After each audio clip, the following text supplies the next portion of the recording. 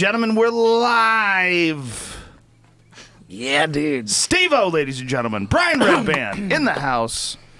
Steve-O preparing himself for his long stretch in the pokey for mocking SeaWorld openly on top of a very dangerous sign.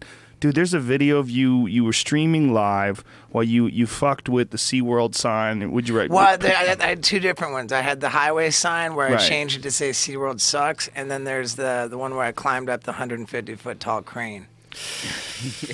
Okay, I think both of them made me shit my pants. One of them, we were watching it. Brian and I were watching it, and my toes were curling. Oh, no way, you were watching it live? Lifting up. Yeah, we were watching it at Oh, one dude, point. you're Weren't the we best, watching it man. live? No, it was when we were in SeaWorld, San Diego, and you were doing the sign one. Oh, right, and it was right, when you were right. climbing up the sign, and you kept on And I falling. kept landing on my head, yeah. Oh, dude, yeah. How did you live? I don't know, man. That would seem to That be a one far, made sense. far Like, fall. that was like appropriate. It was right there down in San Diego near SeaWorld. The highway sign said SeaWorld Drive, and I changed it to say SeaWorld sucks. Like it was appropriate. My crane one was completely fucking idiotic. It's like, okay, let me protest SeaWorld at some random construction site, nowhere fucking near SeaWorld. You know, let me fucking bring an inflatable killer whale, like a toy whale, climb up a 150-foot crane. When you're 150 feet up in the air, no one's gonna be able to see your fucking toy whale. You know, it's so They'd be like, dumb. what's that dot? Right? See, Yeah. it's Steve-O and a dot. I know, but nobody could even tell. So by the time I get up there, I got 80 firefighters, 18 cops, a helicopter, and a SWAT team. I'm like, Yeah. The and I'm like, problem with that stuff is if something real was going down and they had put all the resources. oh, trust me, I get it. Yeah. That's why I'm going to jail. How long are you going to jail Well, for? I have a 30-day sentence, but I don't think I'll like. I think they automatically cut it in half, and then maybe even get out even quicker. How does that work? Do you, But I didn't necessarily have to go to jail at all. Like I asked my lawyer to get me jail time specifically because my fucking crane stunt was so idiotic.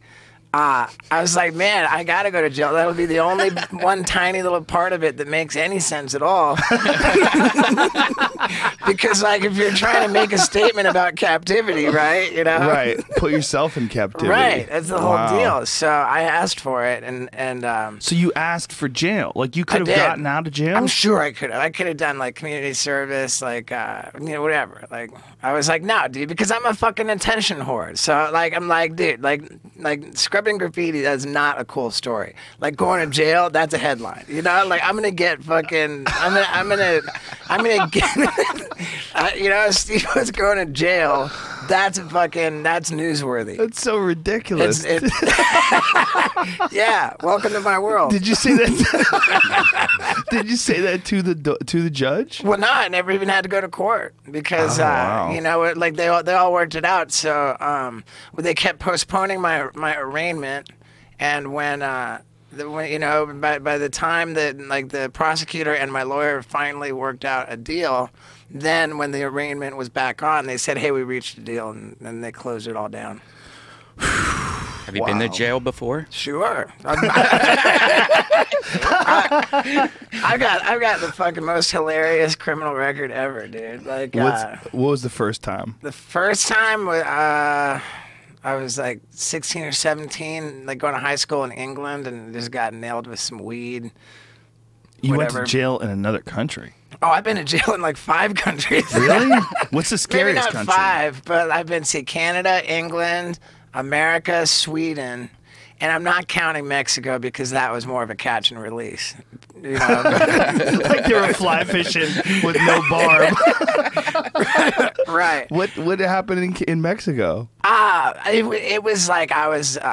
You know, like blacking out on Special K, you know, like ketamine, and I was like climbing on this roof, and like I kind of like fell off of it, and I don't know, they just grabbed me and like detained me. Oh, so it was not like Yeah, yeah. I mean, I wasn't like, yeah, but it was pretty scary. I mean, it was legit. When you're in Mexico, like that's fucking, you know, fucked up. you can vanish. Yeah. People, yeah, like a lot of people vanish. Right. They I don't can't know why- find that El Chapo guy. They're not going to find him. No, apparently they were closing in on him, and he fell and broke his leg, and he was carried off by his guards. Yeah, apparently they're close. They keep closing in on him. Right, but that's like a good disappear. Like Yeah. for that guy, he's psyched to disappear. Most Yeah. people disappear in Mexico are totally not psyched. Good point. That's a very good point. Yeah, people vanish in Mexico. Like those students, like the 43 students that were murdered. It's just scary shit. Right. So when you were in Mexico, would you sober up in jail? Did you like realize what had happened? No, like, I don't know. I mean, I guess like it all just like kind of worked out. Like it wasn't a big deal, you know. They let me go, but They just kicked you out. yeah, in Sweden, I was properly in jail for fucking 5 days, for international drug smuggling. What did you bring in? Well, what I did, I was videotaping it, and I was in Norway, and I put a bunch of weed into a condom, and I tied it in a knot and swallowed it. Choked on it. I was like puking up blood trying to get it out. Oh like, my God! yeah, it's all on Jesus video, Christ, man. It was dude. really, so then I flew from Norway to Sweden so that it would, you know. You put it on video Oh yeah, totally. and then like, put it on the internet. well, yeah, I mean later, you know. Later. But So how'd they catch I swallowed it in Norway and got in an airplane to Sweden, so that way I'm crossing international lines, you know, to qualify as an international drug smuggler. Then when I got to Sweden, you know, I was promoting my tour. Every interview, like they'd say like, "Oh yeah, how you doing?" And they said, "Oh man, I think I might die of intestinal strangulation because I swallowed this big package of drugs and it won't come out." You know, because it took days. It didn't come out for like 6.5 days. So every reporter like wrote their article or whatever it was, and the cops read the newspaper, and so then they arrested me like after I shit it out, and they took me to the jail and. You know, they brought me from the jail to the hospital, put me in this like CAT scan machine, which revealed, they said, a foreign object in my body. I still don't know what that was. And they kept me in a cell for 5 days, shitting into plastic bags. They're fucking digging through my shit. You know? Oh my God! Yeah, and and then after 5 days in there, they brought me back to the hospital for another like scan. And it showed that like the foreign object had only moved like 3 centimeters like in my body, and so like they were like, "Oh fuck it," and they just had me pay a fine and go. You don't even know what it is? I don't know. I don't know. They said it was like Key? I don't know. They said it was like sharp and I don't know. Like, It was sharp? yeah. I really don't know what it was. Maybe they're even bullshitting, but And it might be still in there? it's Did been you over ever 10 years. So Did you ever get yourself looked at again? no. I want an update. Where's my friend? Yeah, Where is he? I didn't even really care that much. But yeah, Sweden, that was wild, man. And again, I was super psyched because I knew I was on that little scrolling fucking thing on CNN at the bottom. So you were psyched for that? Well, yeah, I mean, I thought I might, because okay, now that when they brought me to the station initially, like they put my backpack on the table and they reached into it. And like the first pocket they reached into, the first thing they pulled out was a fucking ecstasy pill, like with a fucking like it had a print, like an imprint of a smiley face on it, you know? Oh, God. And I didn't even remember it being in there. I'm like, fuck, I didn't know that was in there. And then I thought, man, maybe I'll be in Sweden for a while. But turns out the ecstasy wasn't even like that. You know, they weren't even that bent out of shape over ecstasy. They're more pissed about weed over there. Really? Yeah, I don't know why. It's just like I one of think those it's because weird weed- country things? Well, because weed, like, they think it makes you lazy, I think, and they're not cool. That's how it is in Asia. What? You know, I think, you know, they're like, you know, this, like, that makes you lazy, and we're not fucking lazy people, and so they want to really punish you for That really frustrates me. That stereotype with weed making you lazy. That drives me crazy. That is the one that drives me the most nuts. If you're lazy, you're lazy. Weed does not make you fucking lazy. It just doesn't. I I'm mean- not lazy. It drives me nuts. I was never lazy, man, when I was loaded. No. My longest time in jail, well, you know, like I was in LA County jail for 5 days one time.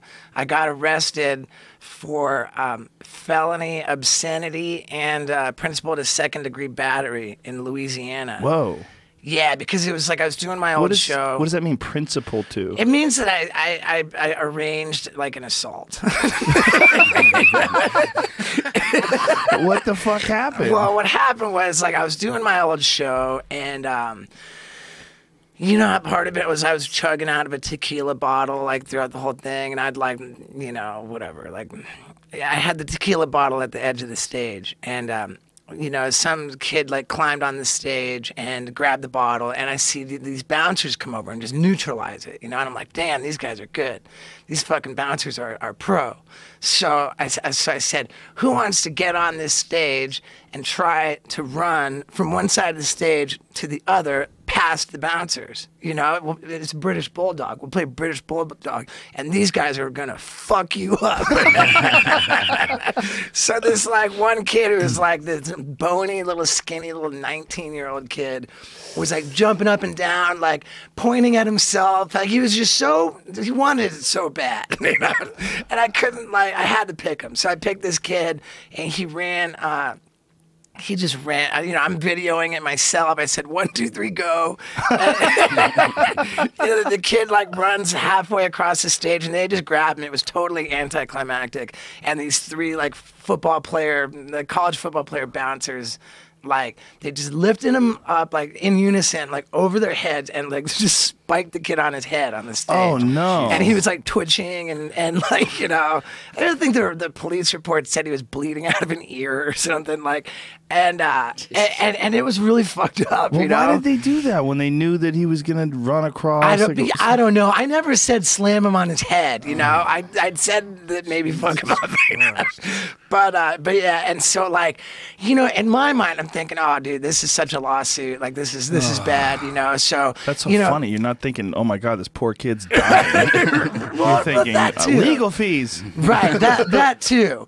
But like whatever it was just all bad. You know, it was all bad. In my head, like the mantra, the show must go on. Like pretend it's not bad and just continue. So I'm like, I was like, oh, fuck on the video, and somebody in the crowd had a home video camera rolling on. I mean, this was like, what was it, 2002. So, like, I mean, this is before they had cameras on cell phones. And someone's got, like, a fucking, like, VHS home video camera. And on the tape, which they turned over, they were like, that's a crime. So they turned it over to the cops. Or they gave it to the newspaper, and the newspaper gave it to the cops. So on the thing, I'm like, that kid's being loaded into an ambulance. Fucking, who wants to play another round of British Bulldog? Oh, no. I know, it was bad. Did anybody sign up for round 2? I can't remember. I can't remember if we did or not. But that doesn't seem like assault, though. Honestly, well, it was principal to second-degree battery. So, or whatever. I think that's how. I think I have it right. And like they, you know, like that was a crime. But like the people, like, you know, that watched this video, they really were upset with Steve-O. And so there was another point in the video where I used an industrial staple gun to staple my ball sack to my leg. Oh, you know, normal shit. Right. And so I'm covered in blood too, like, because like the other part of the show, I would break a light bulb over my head and like pick up like a piece of the broken glass and like literally slash my tongue, because the tongue like bleeds so much and it heals really fast. So I just bleed all over myself and smear blood everywhere, and so I'm covered in blood, and I've got my dick and balls just blatantly out, and I'm holding the industrial staple gun, getting ready to staple my ball sack to my leg, and I say, this is not art. This is just to be offensive. I stapled my balls to my leg. And so, like, you know, being that it was Louisiana in one of these parishes, they deemed that felony obscenity. Which was a saving grace, man, because the story on that one was like Steve-O got arrested for stapling his balls to his leg. You know, like the thing with the kid didn't really play that much in the media. You know, he did sue me though. He did sue me, yeah, for like brain damage. I don't think he even had brain damage. Well, but I'll tell you right now, he had brain damage. 100%. When you get spiked on your head, some cells die. I mean, maybe. Oh, 100%. Right. 100%. But yeah, no, I got properly sued. You know. So did you lose or did you go to court? Well, or? I mean, it was settled. You know, settled? We settled it. Yeah. Can you say how much? He got 50 grand. That's not that good. But you know, like if you know, gotta think.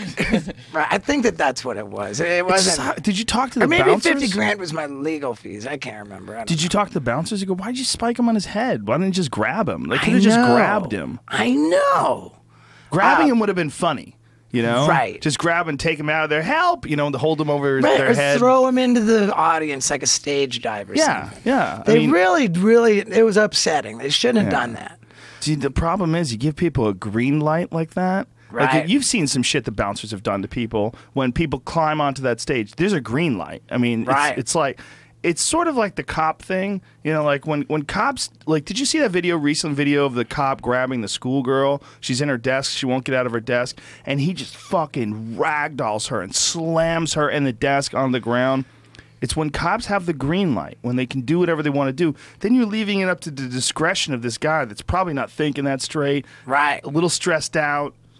Yeah, I got beat Sure. up by a few bouncers. One guy grabbed me, took me out back, and just like pushed me against the wall and just kept on slapping me in the face and wouldn't let me go. And he like sat there for like 10. I was like 18, and he's just like wailing on my face. Then he'll be like, "You gonna do that again, motherfucker?" And then just like punch me again. I felt like I was captured. Like if Yeah, I, it's kidnapping. Yeah, It's kind of kidnapping Right. and assault, really. Yeah, because I was outside of the club. He was just ramming me against the wall and shit. Like, They're not supposed to do that. Yeah. Right. But we left that club in Louisiana that night. I knew I was going to hear about it again.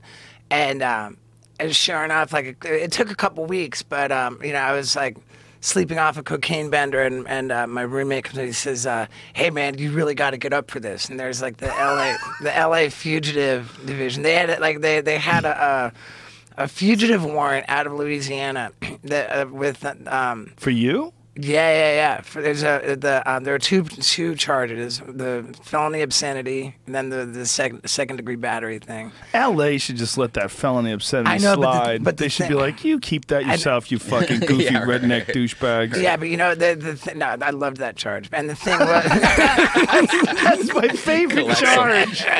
right? But the thing was that like they gave me a $120,000 bail, like or warrant for the battery, Wow. and then for the felony obscenity they gave me $1 million. Oh so my I got God. so I showed up on the like the fugitive list, like in like pole position number 1 with $1.12 million bail. Oh my God. Yeah, and so they arrested. Pole position number 1. Like it's a fucking NASCAR race. And so like they brought me in. They're like, "What'd you do?" And I'm like, "I stapled my balls to my leg." You know, like that. Nobody could understand it. And I was in LA County Jail in the protective custody where I'll be starting on December 9th. They're going to put you in protective custody? Well, yeah. I mean, like I'm like a kind of high profile dude. Like you would be in protective custody too. And, you know, I mean, I, at the time, it was 2002, I just got my back tattooed, but the movie wasn't out yet, so nobody knew about it. And the cops, like, were pretty psyched to have me in there, and they brought me into, like, their office, whatever, like, and they're giving me, like, boxes and boxes of cookies and taking pictures with my back tattoo. And they're like, I remember they were like, "Oh, dude, you'll be fine in here, man." What you is the know? back tattoo that they were taking pictures of? My self-portrait. Oh. Yeah, you know great. it, right? Yeah, great. I've seen it. That's right. Yeah. But they were like, "Oh, you'll be fine in here, man. This is Robert Downey Jr. block, you know. Like we've had, they're listing off all the celebrities that have been in there. Yeah, like Tommy Lee, like everybody in there. They're like, and ODB's always in here. You're actually in his cell. Oh, ODB. I miss Yeah. that dude. Fuck yeah. That was a good one. The longest I was in jail was 10 days in Orlando for that was for drunk driving. Now that's fucked up. Yeah. Yeah, like that was fucked up. And I remember like that was in 1996. And I mean, I hadn't really broken out yet, you know? So like I couldn't really like afford, I mean, I barely could afford to get to Orlando. Like I lived in South Florida, like near West Palm Beach. And so I had to scrape money together for a Greyhound bus to get to Orlando. And I was like, I can afford to get there once. for my arraignment. I can't afford to like go get arraigned and then set a date and then come back and then come back again. And I had a public defender. The public defender said, "Yeah, I saw the video. We're not going to be able to do much about this." You know, that was the one where my arrest report said, "Defendant declined roadside sobriety tests, stating he would prefer to take a nap." Because I was trying to argue that I wasn't actually drunk. I was just really tired, you know. So I just told the public defender guy, I was like, "Man, I can't afford to like go home and come back again. So like at the arraignment, can we just like plead guilty and like ask that I go to jail like right away?" So that's what we did, and I actually did the whole 10 days. So what's worse, Mexico or Orlando as far as jail? Well, the Mexico was just like holding, you know, like Orlando was like proper jail, like process, and it was pretty mellow because like. In Orlando, they said, like, you know, as you get, like, you know, process, you get like orientation, you know, they kind of break down what it's going to be like. They give you a tub of, like a Tupperware tub of, like, your belongings where you've got, like, whatever, like, your, you know, blanket, like a soap, like, you know, they won't let you have a razor, but, like, a toothbrush. And they're like, this is your belongings, okay? Like you're gonna have it at the foot of your bed. You're gonna keep it like this, and like, fucking don't piss us off. Don't do anything wrong, because if you hear pack up your belongings, you know, then what that means is. Then you're going to pack all your shit into your tub and you're going into the fucking dungeon, you know? And what that means, like, is that, like, if you're in the dungeon, then down there, they're like, and you're just not on camera down there. Like, anything can happen to you. Like, and like, you know, that was, like, sort of the incentive to, like, be on your best behavior, you know? Because up here, like, everything's on camera. Like, you can, you know... And it was just like you don't want to go to the dungeon. They're just letting you know that if we bring you downstairs, we're going to abuse you. If you fuck up, you're going down, and bad shit's going to happen to you because only people who go down to the dungeon are like dangerous people that you don't want to be fucking with. You know, so like, they're going to be with you in the dungeon. And so that's basically the worst people who are more inclined to hurt you are in the dungeon and no cameras. If I remember, because I remember like being like always on camera no matter what happened. I don't know if it was no cameras, but they're just like, we're not gonna, like, down there nothing gets stopped. Like, you're gonna get fucked. You're gonna be fucked. And then it worked. It kept like everything pretty like civil, you know, like, cause I was you know, very well behaved. Now, when you're in jail for 10 days, is it easy? Like, in 10 days, can you get drugs in 10 days?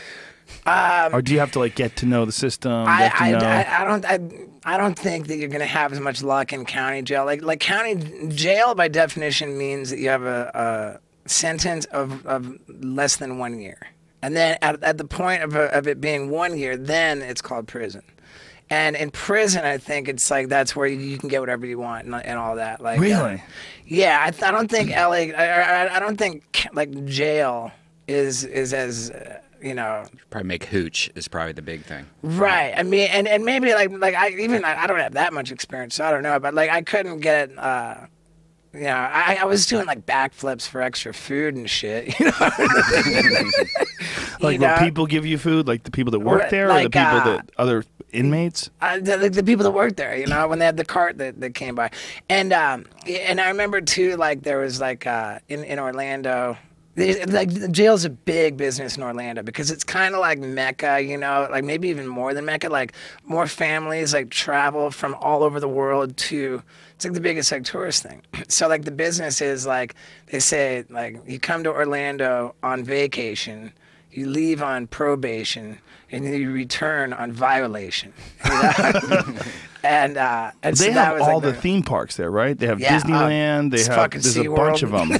Is SeaWorld there too? They got in Orlando? SeaWorld in Orlando and San Antonio. When are and they San closing Diego. SeaWorld down? Because in California they just made it illegal for them to breed in captivity. Dude, now. they fucking made they banned captive breeding. Mm-hmm. In California banned captive breeding, which means that it only applies to the San Diego SeaWorld. But that fucking came down. Whatever that decision was made official, like within 2 days of me getting my jail sentence.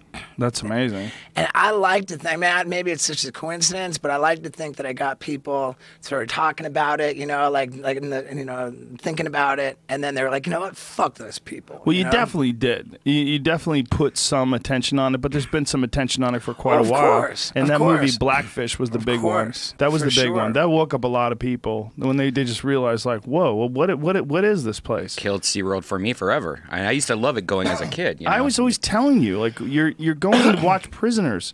You're going to watch slaves.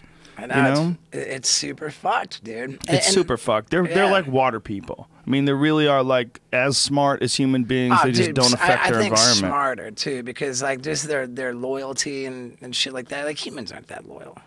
Well, you could say that, but some humans are, and dolphins kill a lot of babies. Right. Like they kill baby dolphins. They rape a lot. They're not the best. Right. I mean, dolphins are dicks, but not whales. Well, even killer whales. Killer whales kill dolphins. Oh yeah. Yeah, and whales. They eat whales alive. Like, it's a hard fucking world in the ocean. The ocean's a dog-eat-dog world, or a dolphin-eat-baby world, or a whale, killer whale One eat thing whale for sure, world. though, there has never been an instance of a killer whale. People would like to call them orcas. That an orca's never attacked a human in the wild. It's true. When we were filming Wild Boys, we went to Alaska and we like ran across a pod of orcas. And we had Manny, the crazy shark guy, like the Tarzan-looking dude that rides sharks everywhere. And he was so jazzed. He sees these fucking killer whales in the wild. He's like just dives in to go swim with them, and like. And we had an inflatable killer whale there too, and like we towed Pontius like on it, like try to like right through it, but you couldn't. You swim towards these orcas and they're out, man. They're not even want to hang with you. Yeah, but they have saved people. They've saved drowning people before. Oh yeah. Yeah, people capsized boats. They've actually like lifted them up and helped them. Yeah, they're very smart. They say that they have dialects. They have you can tell their different accents. They recognize each other. They stay with the same family for life. That's why it's so fucked up when they take them away. Like you're stealing someone away, like a child away from their mother. Yeah, it's so fucking dark. And when you see those SeaWorld commercials, they're like, we haven't taken orcas from the wild in over 34 years. Like, you imagine if there was a commercial for like Nabisco, and Nabisco was like, we haven't stolen slaves in over 34 years. The slaves that we have had them for a long time. Right. That's basically what they're saying. I know, it's fucked up, dude.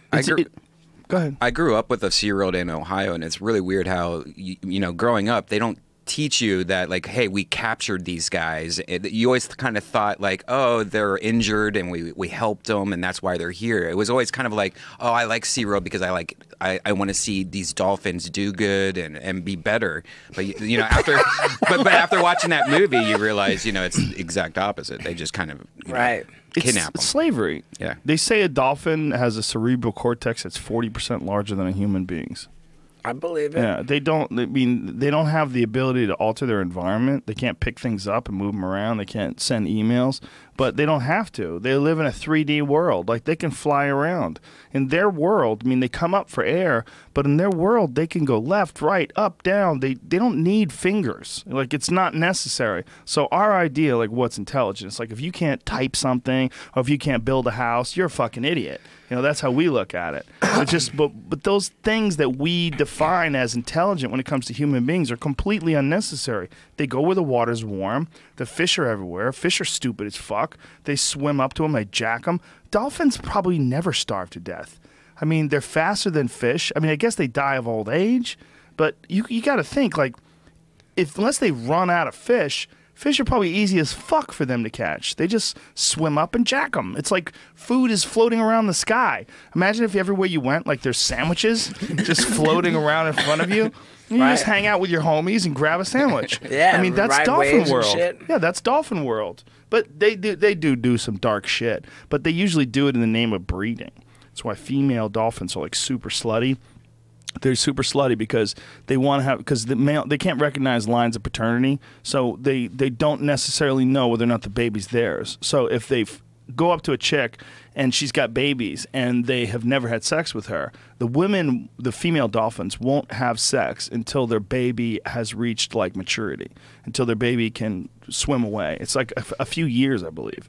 So when the males come up to females and they have babies and they haven't had sex with the female, they'll sometimes kill the babies so that she'll have sex with them again. Ah. It's pretty fucked up. Lions do shit like that, too. Bears do shit like that, too. Yeah. That's the other thing, that video with you and the lion. That's Lion another in the one that tree. made me fucking freak out. We've watched that a few times on this show and freaked. Yeah, but in any case, I'm going to jail for a fucking good cause, man. I used to get arrested for fucked up shit, man, you know, like drugs and violence. Like in Canada, I got arrested. For violence? What kind of, yeah. What'd you do? It was assault. Like, and we actually ran away from cops and got away. It was on New Year's Eve of when 2003. I want to say it was 2003 turning into 2004. Did this big show, and some fucking asshole got on stage and like snuck up, like whatever, and like sucker punched me while I was on stage.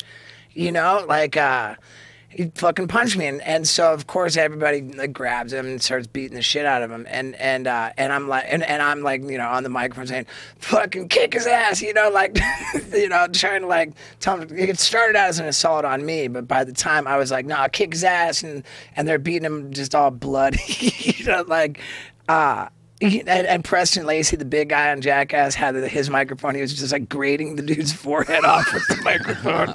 Like, so he was kind of bloody from that. And then they carried him, you know, then they were carrying him away, and I like hauled off and kicked the guy, you know. And so like, You got in trouble for that? I did, yeah. The cops were called, and we just, I think, maybe like ran off the stage and just dipped, you know, like, and got away. But then I was back. You know, on you know, my new tour in it was in Calgary, and I'm on the morning news promoting my shows. They said, "Have you ever been to Calgary before?" I said, "Oh yeah, like I was here, and we really beat the crap out of this guy, and then we ran from cops and got away." They still let you in Canada? Well, I'm Canadian. I have a Canadian passport. I'm also American and I'm also British. But What? Yeah, my mom was born in Canada. My dad was born in America. I was born in England. So I'm all three. Well, so all you have to do is be born in a country like that, and you get You're a a passport. citizen. You're a citizen. Yeah. But then they allow you to be a citizen of America too. Correct. Yeah. Dude, you can't that's be. a You can't be. sweet deal. You can't be a resident of more than one place. Right, But you can be a citizen. Yeah, all I gotta do is marry like a Australian chick, and I'm stoked. Even New Zealand would be even better. And so then you're like quadra, right, quadra Yeah. citizen. But I'm triple national. The thing was though, like so I'm bragging about like, yeah, we beat up this guy and fucking ran from the cops. And then when I left from that trip, hand over the passport like to the immigration guy, like, you know, going through the airport. He's like, yeah. Go ahead and wait in this room. And so That was the a red flag. Yeah, so the cops came and arrested me, and I was in. I mean, they held me for like 12 hours or 10 hours or something. And what they say when they arrested you? They said you have an outstanding warrant, which I think is pretty funny. It's like an outstanding warrant. Yeah, but Yeah. outstanding. This is a good one. So I think there's other meanings for outstanding. Right. So right. why'd they let you go after 12 hours? Because I paid bail, like $10,000 bail or That's something. it? Did you have to go back and go to court? I mean, it was a misdemeanor, you know, whatever. Like, and I got it sorted out from, you know, like whatever. Canada doesn't play when it comes to assault, though. Like, if you've been Canada in even doesn't a play when street it comes fight, to anything, man. Yeah. Like, Canada is the fucking toughest country to get into. I mean, like, everybody gets held up. If you got a drunk driving arrest, like, you're won't not let you allowed in. in. Yeah. They won't let you in. Like, assault, I don't know if it was that big of a deal. But whatever, you know, it was great because I was able to sort of, you know, like, clear away the wreckage of my past. Like for all the fucked up shit I've done, like I like to think I've made it all right, you know. How about the dude that got spiked on his fucking head?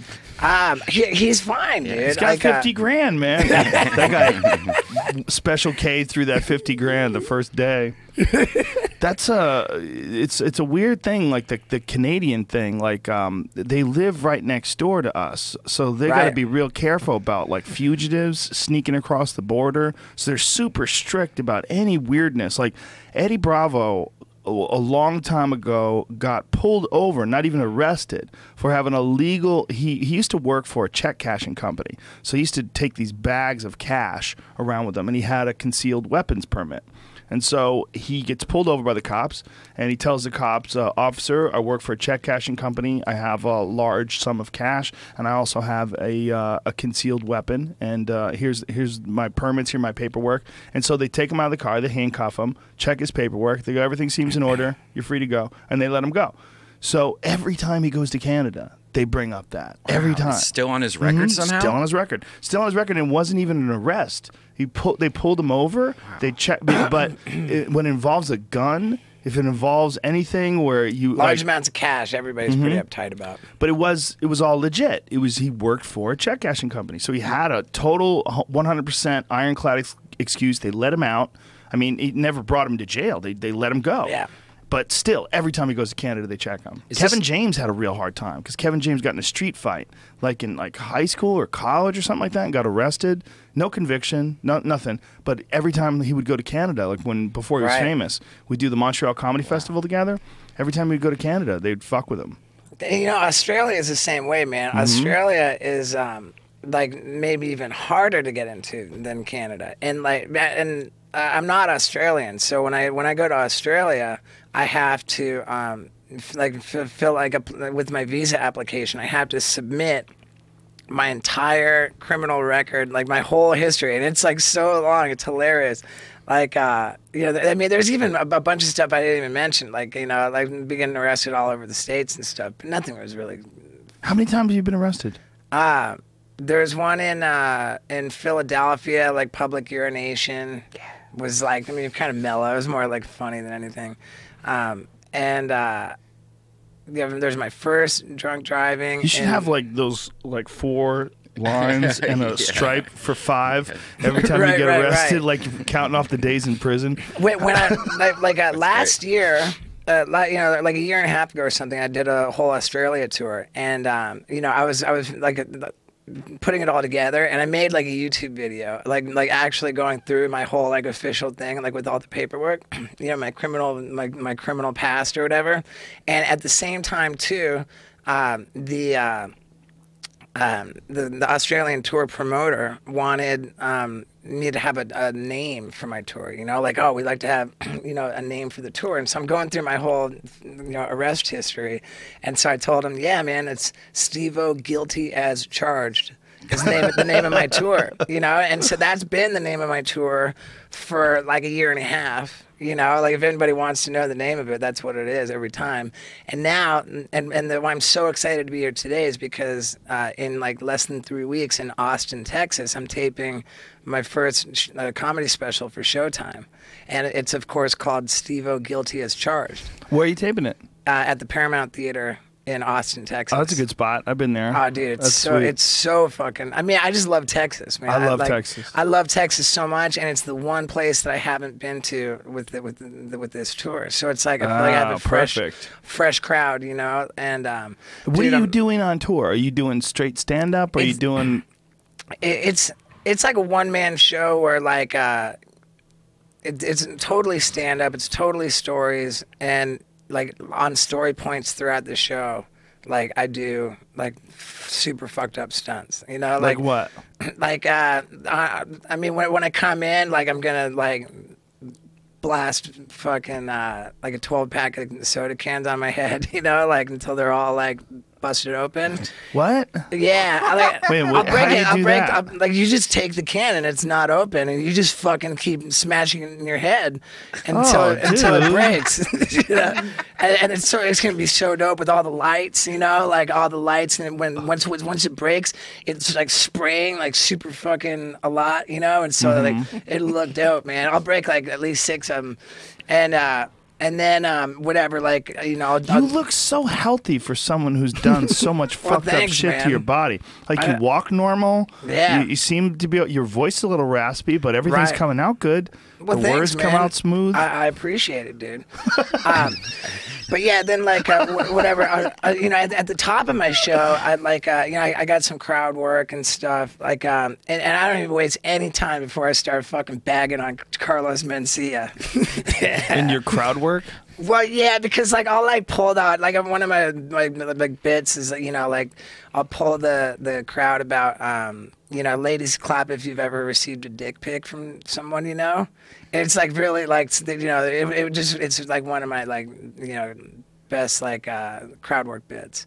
And you know, after I get done like with all like the back and forth with, you know, it's just really fucking funny to pull like, you know, now like what kind of dick pics did you get like from guys that you weren't hooking up with, you know, like now clap if you got a dick pic from a guy that you were not hooking up with at all, and like less but still a tons of chicks clapping. Okay, now I want you to clap really loud if you went on to have sex with that guy. It's just crickets, you know. I'm like, so it doesn't work, you know. And then I tell them like, you know, and I just saw this thing recently, and so I just started doing it. Like I say, you know, I saw this funny thing online about dick pics, and it was so funny, I stole it. You know, it was one of these memes where a girl is saying receiving a dick pic from a guy is just like her cat bringing her a dead mouse. She says, I can see that you are very proud, but I'm not touching it.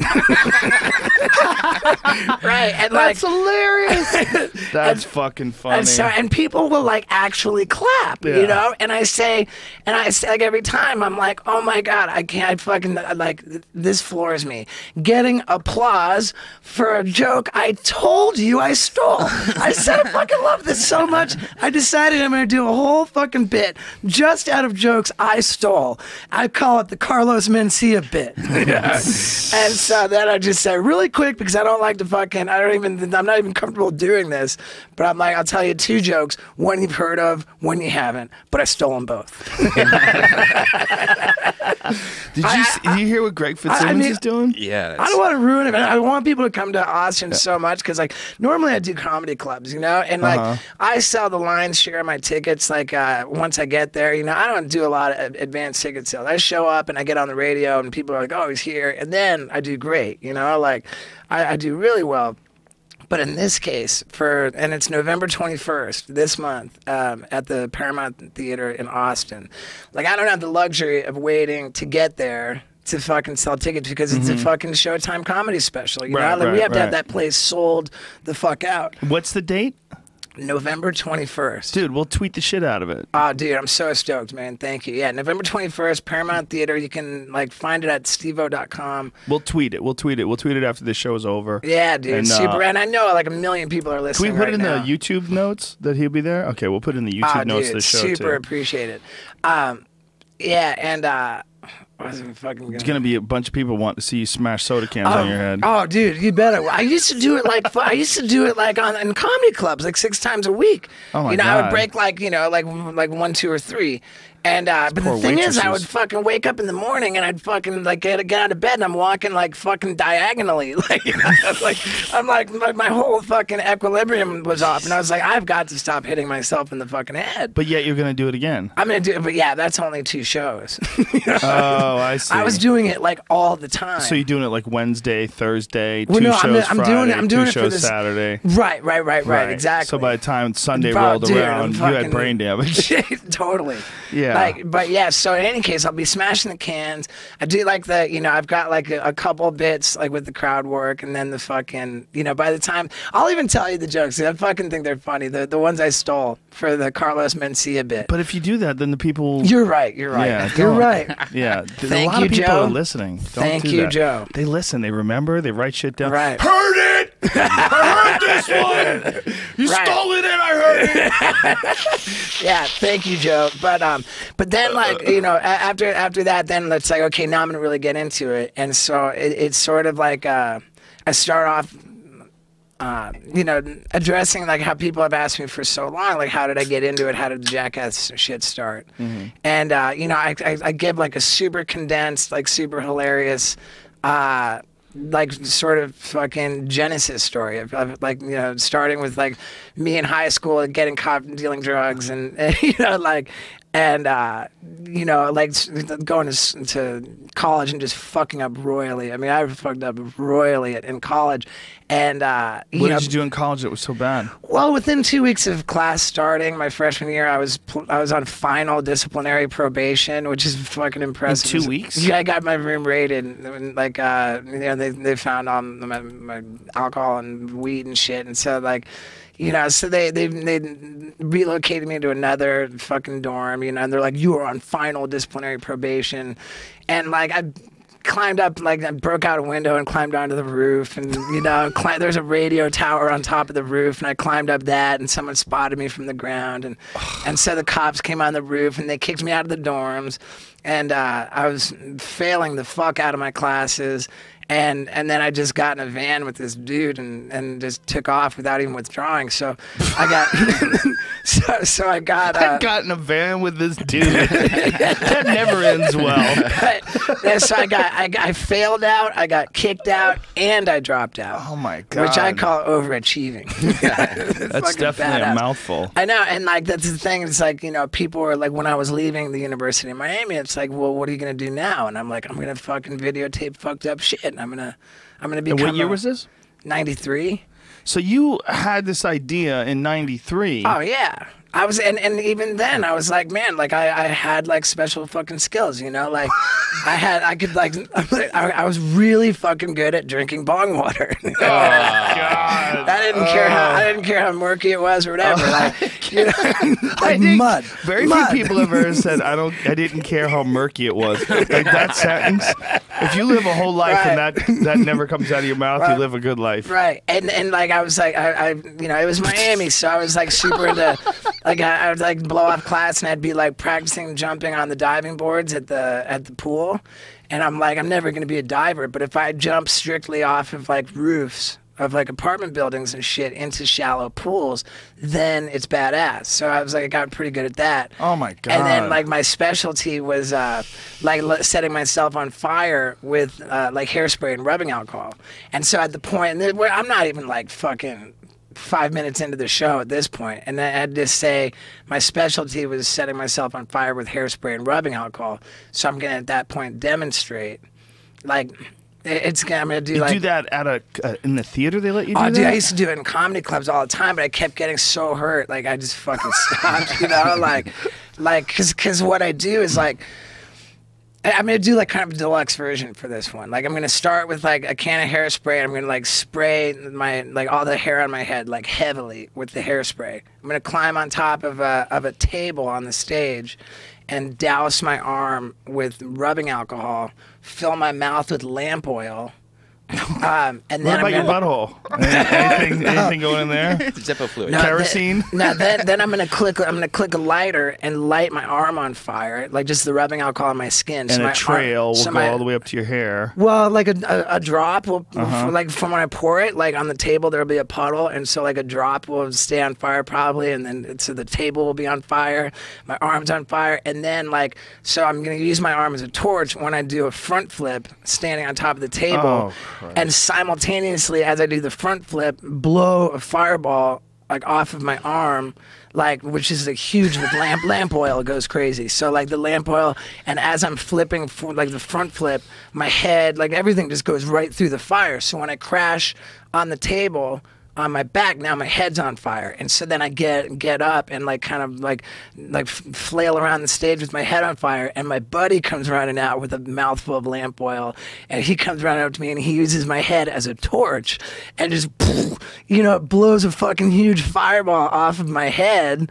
and then like we'll figure out how to put me out, you know? Then we'll figure it out. Right. I mean, maybe he'll have like a towel or something because I've gotten like A towel? yeah. How about a fireman? No, I mean like I wouldn't do that. I'll go like my goal will be to just use my bare hands. But the thing does is the like I've done it Paramount where I've know like that you're going to do this? oh no, oh fuck, dude, don't. Don't tell No, them. don't tell. Oh, don't tell them. Yeah. Oh my god, I didn't even think about it because I mean I'm like You what? didn't think about it? Well, I mean it's a fucking you huge just- theater. Like I thought, I didn't. It didn't occur to me that they would find There's- out that I was going to do it until I already did it. A million plus people are going to hear this. right, Someone's well- going to tell them. Well, all right. Well, then fucking I better figure it out. I'll call my I agent. guarantee you they have fire codes. Dude, I've done it in the fucking 1,000 places. Like, Have you ever let anybody know beforehand on a podcast? I feel like a fucking flashback from Calgary coming at It's like all the times you've hit yourself in the head with sodas. You've knocked out I this used to be pre-planning. this is a pre-planning segment of your brain that's just shorted out like a bad fuse. Nah, dude, we'll figure it out. Dude. Oh, maybe no worries. like maybe we'll have like a bunch of people with fire extinguishers. Yes, We'll let the you would definitely have a bunch of people with fire extinguishers. we'll let the fucking fire marshal know or whatever, dude. But like this is so important, man. I have to do it. Aren't you scared that like maybe you get really injured and you can't finish? I mean, like if Nah, you burn like your face off. one or- time I like burned my neck really bad, and it hurts, but it's not gonna like stop me, you know. Wow. Like half the rest of your show could be you looking, like steam coming off your face and your Wouldn't lips be all the first melted. time. If it was you, that would be a real problem. Well, look at but if it's him, it's like that's Right. part of the fun. Yeah. Right. And Part like, of the fun when is him being all fucked up. Yeah, I mean, I think it's whatever. I mean, the crazier the better, you know. Like I'm in this to fucking really make an impression. You're in it to and win so it. whatever. Like it's gonna go on, and there's just gonna be like it's kind of a one man show. But the thing is, like, it's also like fully stand up, man. I've been on tour doing stand up for 5 years now. You Yeah, know? I remember when you first started doing it, I was like, that's it. Because you first started doing it like right around the time we were getting sober, right?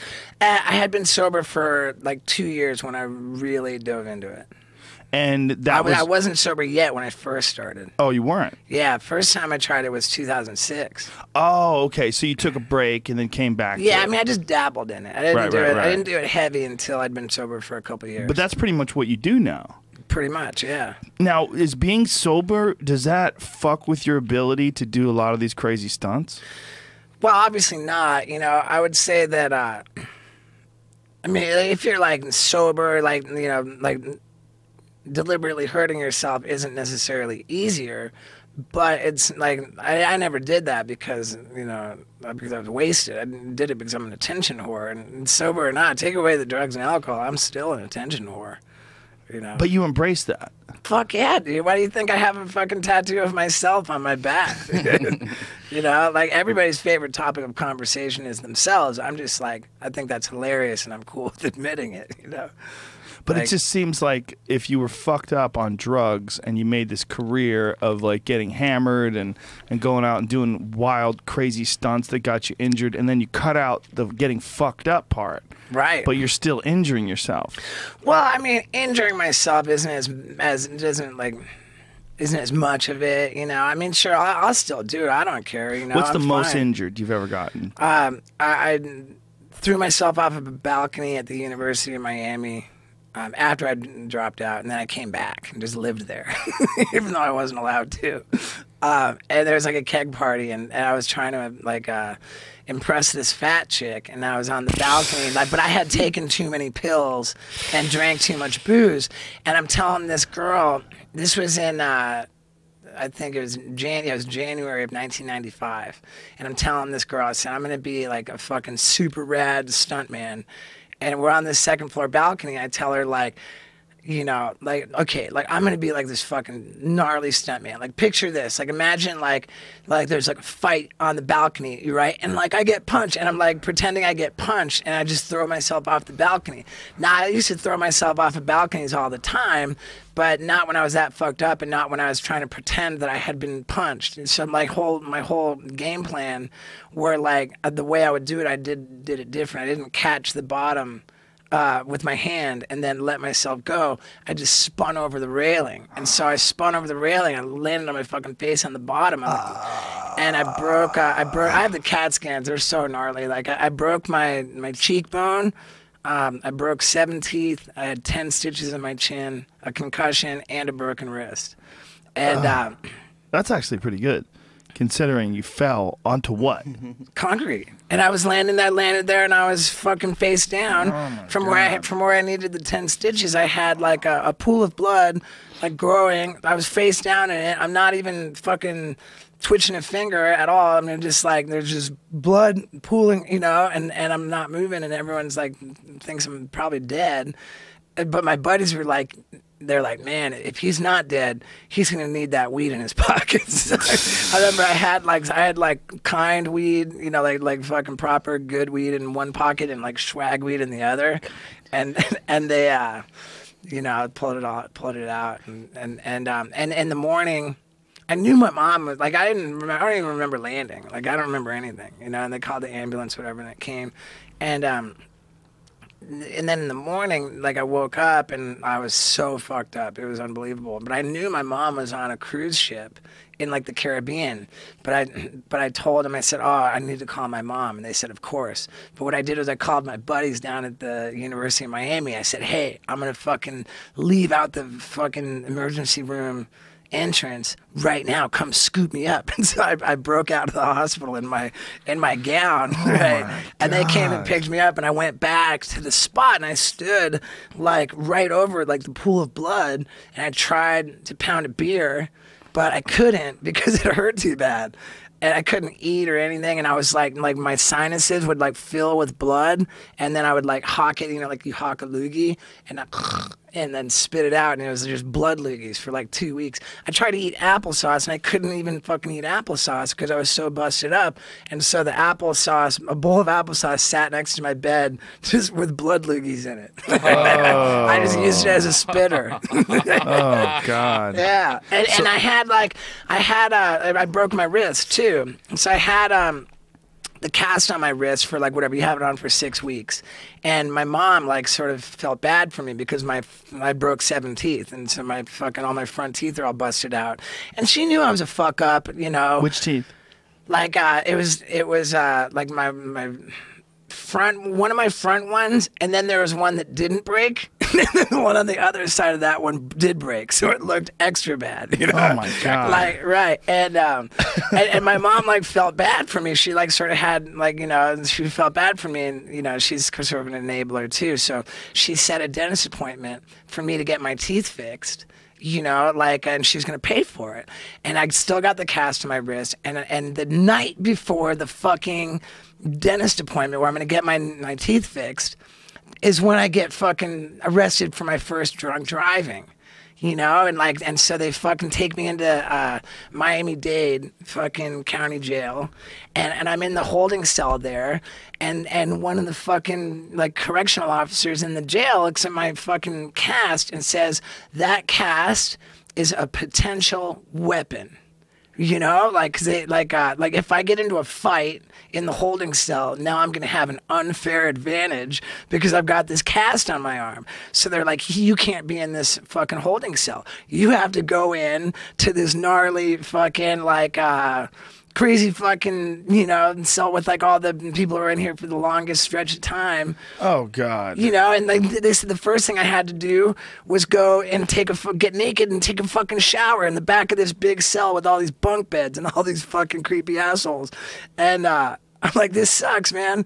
And I called my mom and I was like, Mom, you know, I'm in jail, you know, and she's like, what? You know, like she says, I'm not bailing you out unless you go door to door straight to rehab.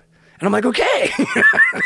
So I went to rehab like in 1995. And I remember these fucking guys, like one of the counselors says like, yeah, you know, like 95% of all alcoholics like die drunk of causes related directly to alcoholism, you know, like most people, like they don't get sober, you know, like, and I'm sitting there thinking, man, this guy's telling me like if I'd like really wanted to get sober, I got a 5% chance. I'm like, fuck that, you know? So I stayed loaded. Like I just resigned myself to being loaded forever. And it wasn't until like 13 years later I finally got it. So him saying that sort kept of me fucking wasted. But Wow. what it did really, what it did was it just made me not like get sober until I was really ready, you know? I think And it's what kind made of, you really ready? Well, I mean, fuck. I got in, like, Knoxville, pulled an intervention on me, and, like... That's when you know you're fucked up. I know. That's Johnny one of my, Knoxville steps in and goes, dude, that's one of my you're too oldest crazy. jokes. Yeah, you know you got a problem when that's your interventionist. You know? What was going on that he had to step in? Well, I had this like fucking mass email thing, and I was like broadcasting my downward spiral in like fucking real time to like, you know, 200 of the most like, you know, influential fucking people in the entertainment industry who had the misfortune of giving me their info, you know, and it was just like more fucked up, and it just kept getting worse and worse, and I got arrested for like, you know, felony cocaine possession. That was another one of my fucking arrests. What's felony cocaine possession? You have a Well, certain there's no amount? such thing as misdemeanor cocaine possession. Not I even like suppose. a little bit? Nah, like you got a little. That's a felony. Yeah. But I got evicted. I got, you know, arrested. You know, like this is when I had like my neighbor in this apartment building I lived in was always calling the cops because I deserved it. You know, like he was a lawyer, and I'm like an asshole, and I'm always making all this noise. So the cops are always coming, but typically they would get to my apartment and they'd be stoked. They'd be like, "Oh no way, Steve-O, cool man, have a good night." And so like they would take off. You know, they would, or I would play nice, be like, "Oh yeah, I'll keep it." But this guy's just fucking, his life was misery because of me. But the thing was that like because I was such a fucking, you know, loaded asshole with all my fucking drugs and fucking being wasted, I was just became particularly mad at him for always calling the cops on me. So like I'd like fucking take like a baseball bat and like pound his door or whatever, like fuck you, call the cops, you know, like no. And I was like you know, I was like pounding on the wall that separated our apartments like all the time. Just like, how do you like that, fucker? You know, how do you like that? And I pounded on the wall so hard that I fucking actually pounded a hole through the wall where I'm looking into his apartment. Wow. You know? And, You could see his apartment? You yeah, punched I was through looking, both sides? I punched, yeah, I was looking Oh into it. my God. Yeah, well, I What- mean, you got the thing shitty was, walls. well, the thing was that I pounded enough, and then I took a broomstick and fucking just pounded and pounded and pounded until I got through, you know? So now he calls the cops, and they actually have to arrest me for whatever, fucking vandalism, you know, like it was a misdemeanor, but I've now vandalized his property by pounding through the wall.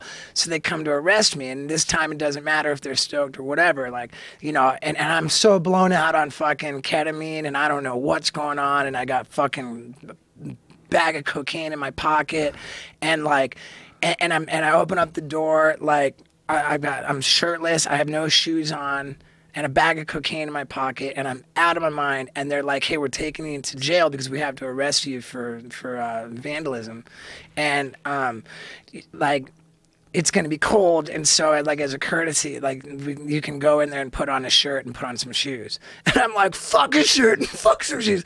Now, meanwhile, that would have been like the perfect opportunity for me to go in, take the bag of cocaine out of my pocket, and like put on, you know, like it was a perfect opportunity. But I'm like, fuck that, you know. So they take me to jail with no shirt, no shoes, and a fucking, and I get they go through your property, you know, when they process you into jail, and so they pull out the bag of cocaine and they re-arrest me at the jail. Oh my God. So I'm in, so I'm in there for like 3 days or something, and it's on the news, and then the apartment building's fucking over me, even though I rented 4 apartments in the building. Why did you rent 4? Because one was a skate park.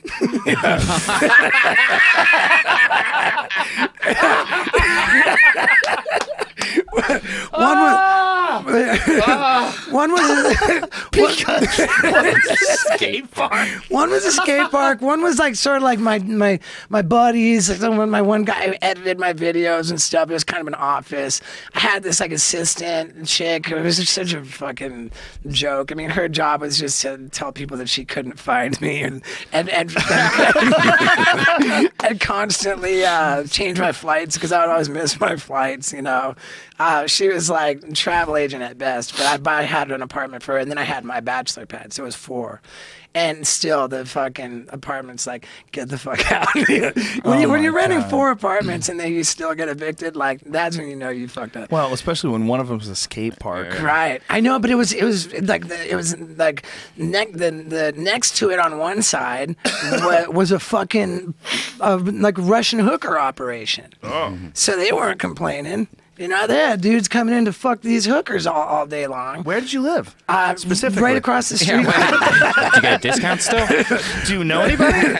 I don't know. I mean, this is a long time ago, but it was right across the street from Rock and Roll Ralph's. Oh, right in the midst. Yeah, I mean, right on the part of Sunset Boulevard. That's a dangerous place to live. And the lawyers live in there?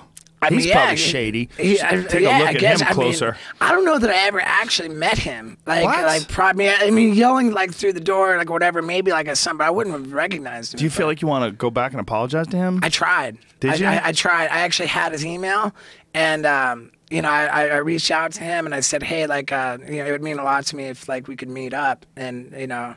And he just declined, so I had to respect that, you know. But yeah, that was. But he declined in an email. He declined. He declined to meet me. Yeah. And so I just sort of like when you're in that situation and you want to go through and make things right. Right. You have to respect that. You know, you can't like be persistent. So so to make it right to that guy, like, you know, it's called a living amends, where it's sort of I'm not going to do that to anybody else. And this is a part of thing about rehab. Is this like? Yeah, I mean, it's like yeah, of course, you know, like I mean, it's basically a thing about life, you know.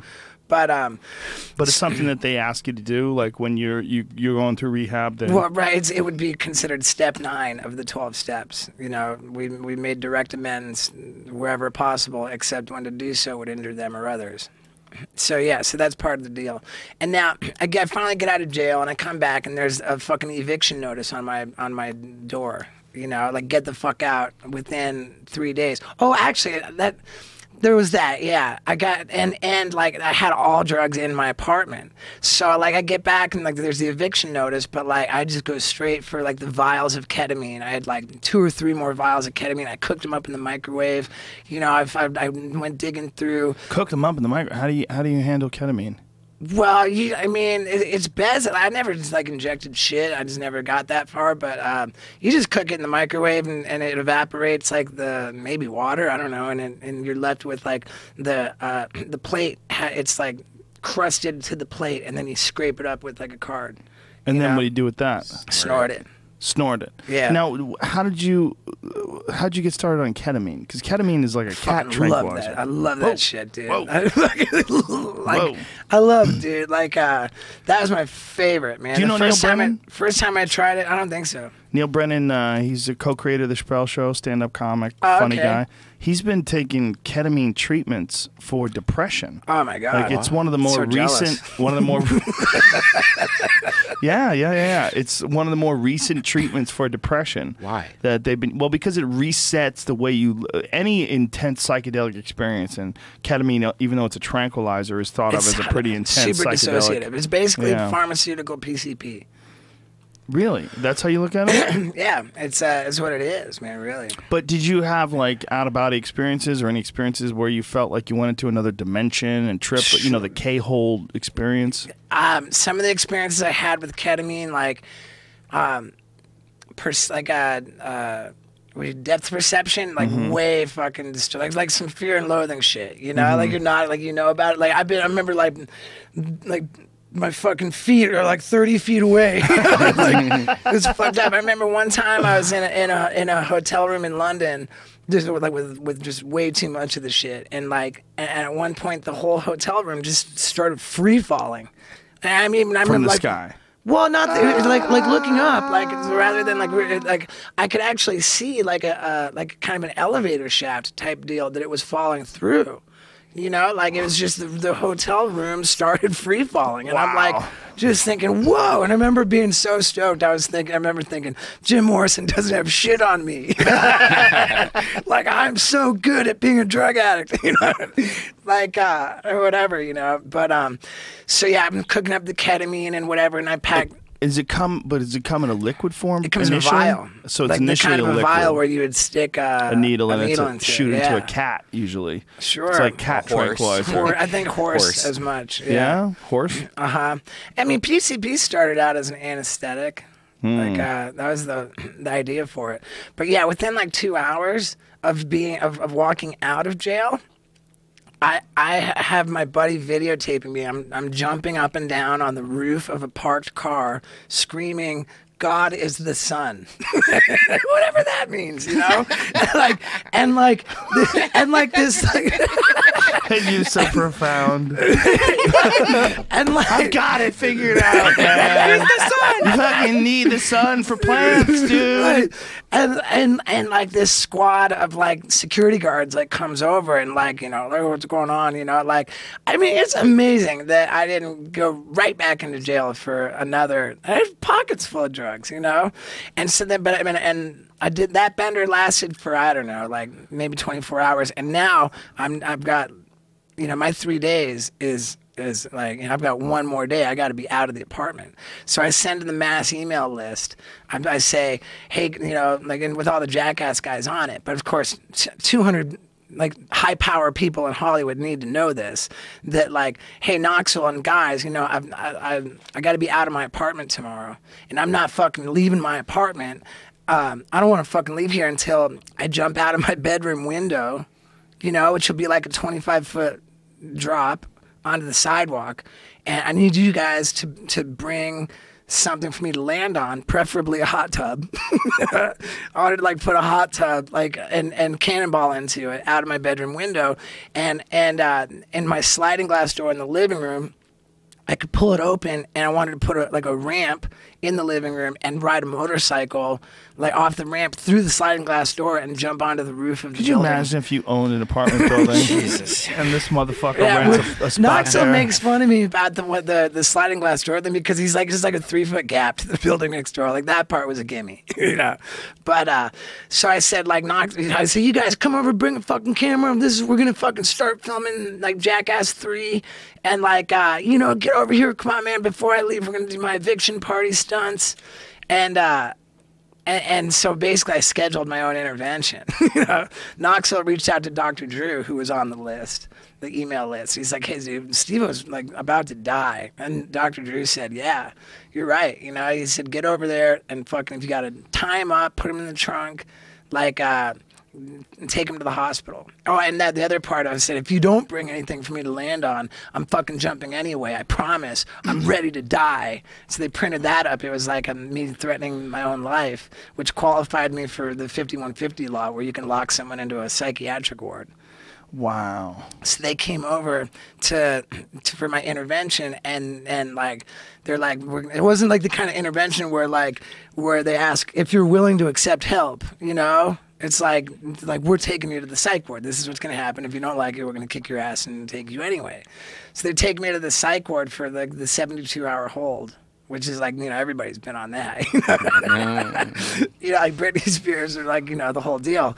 But the thing was, when we got there, I was like spitting on people. I was just like not fucking cool, and like I was trying to like throw shit around, and you know, like I remember because when I thought I was gonna like calmly explain that it was a misunderstanding and be out of there. But like what happened was, they had the emails printed out where I'm like saying I'm ready to die, and you know, and so like they had me. I wasn't talking my way out of it.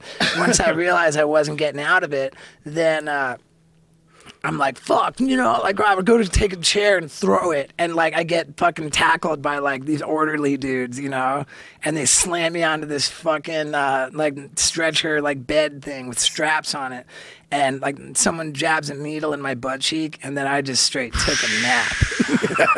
Like that Thorazine shit, man, like is gnarly, man. So I they was just out. held you down and whacked you with that Yeah, stuff. they just held me down and fucking jammed to my butt cheek, and I was out, dude. And then I woke up from my nap, and I'm in. It was so funny too. tied because down? It was at Cedar Sinai, the Thalians. You know, like What's that mean? Thalians was just the mental health like okay. division or whatever. So like they have they had two wings of the psych ward there. Like one, like they've got the standard issue, harmful to yourself or others. You know, like committed for the involuntary psychiatric hold. Then they've got the something else, like the extraordinarily, you know, like the extraordinarily qualifying individuals, you know, And that's you. the something else wing. Yeah. So they had me on the something else wing, and like, Whoa. yeah, and like my roommate was like fucking like hiding in the closet from like fucking Demons. Oh, dude, it was. I mean, I've been hearing voices for like a couple of years, you know, yeah, but nothing like this guy. What did the voices say? Oh, dude, like, Steve-O, you're the best. No, dude, I had Take like two of yourself on your back. I had angels and demons, you know, like some of them would tell me like you're worthless, you need to die, and I would be like trying to suffocate myself to death, you know. Really? Well, yeah, I mean, not like with anything. I'm just holding my breath. You know? There was a so game. non-committal. Well, no, but that was like die.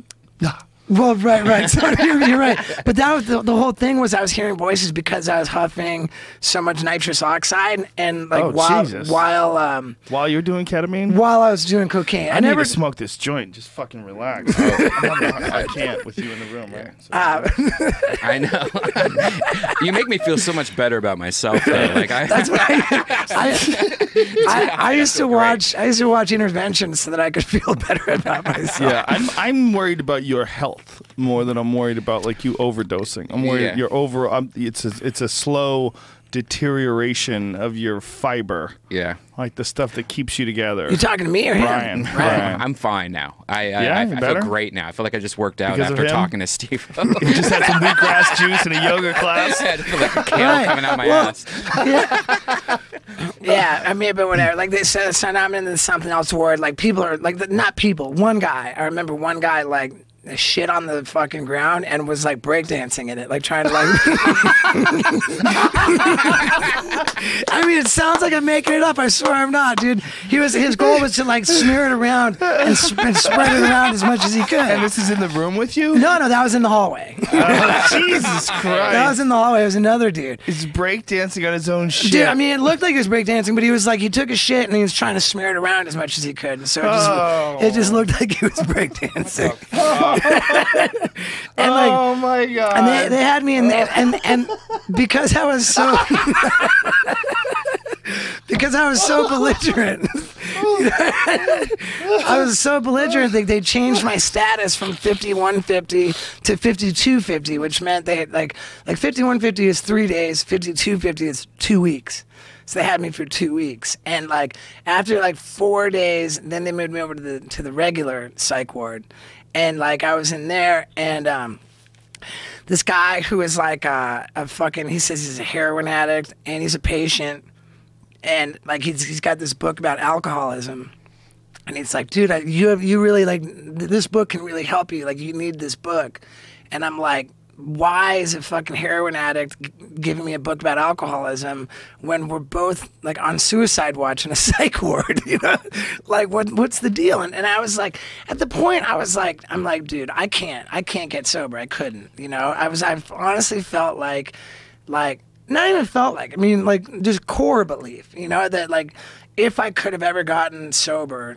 Like, I was past that point. I was too far down the line. I was a write-off, a lost cause.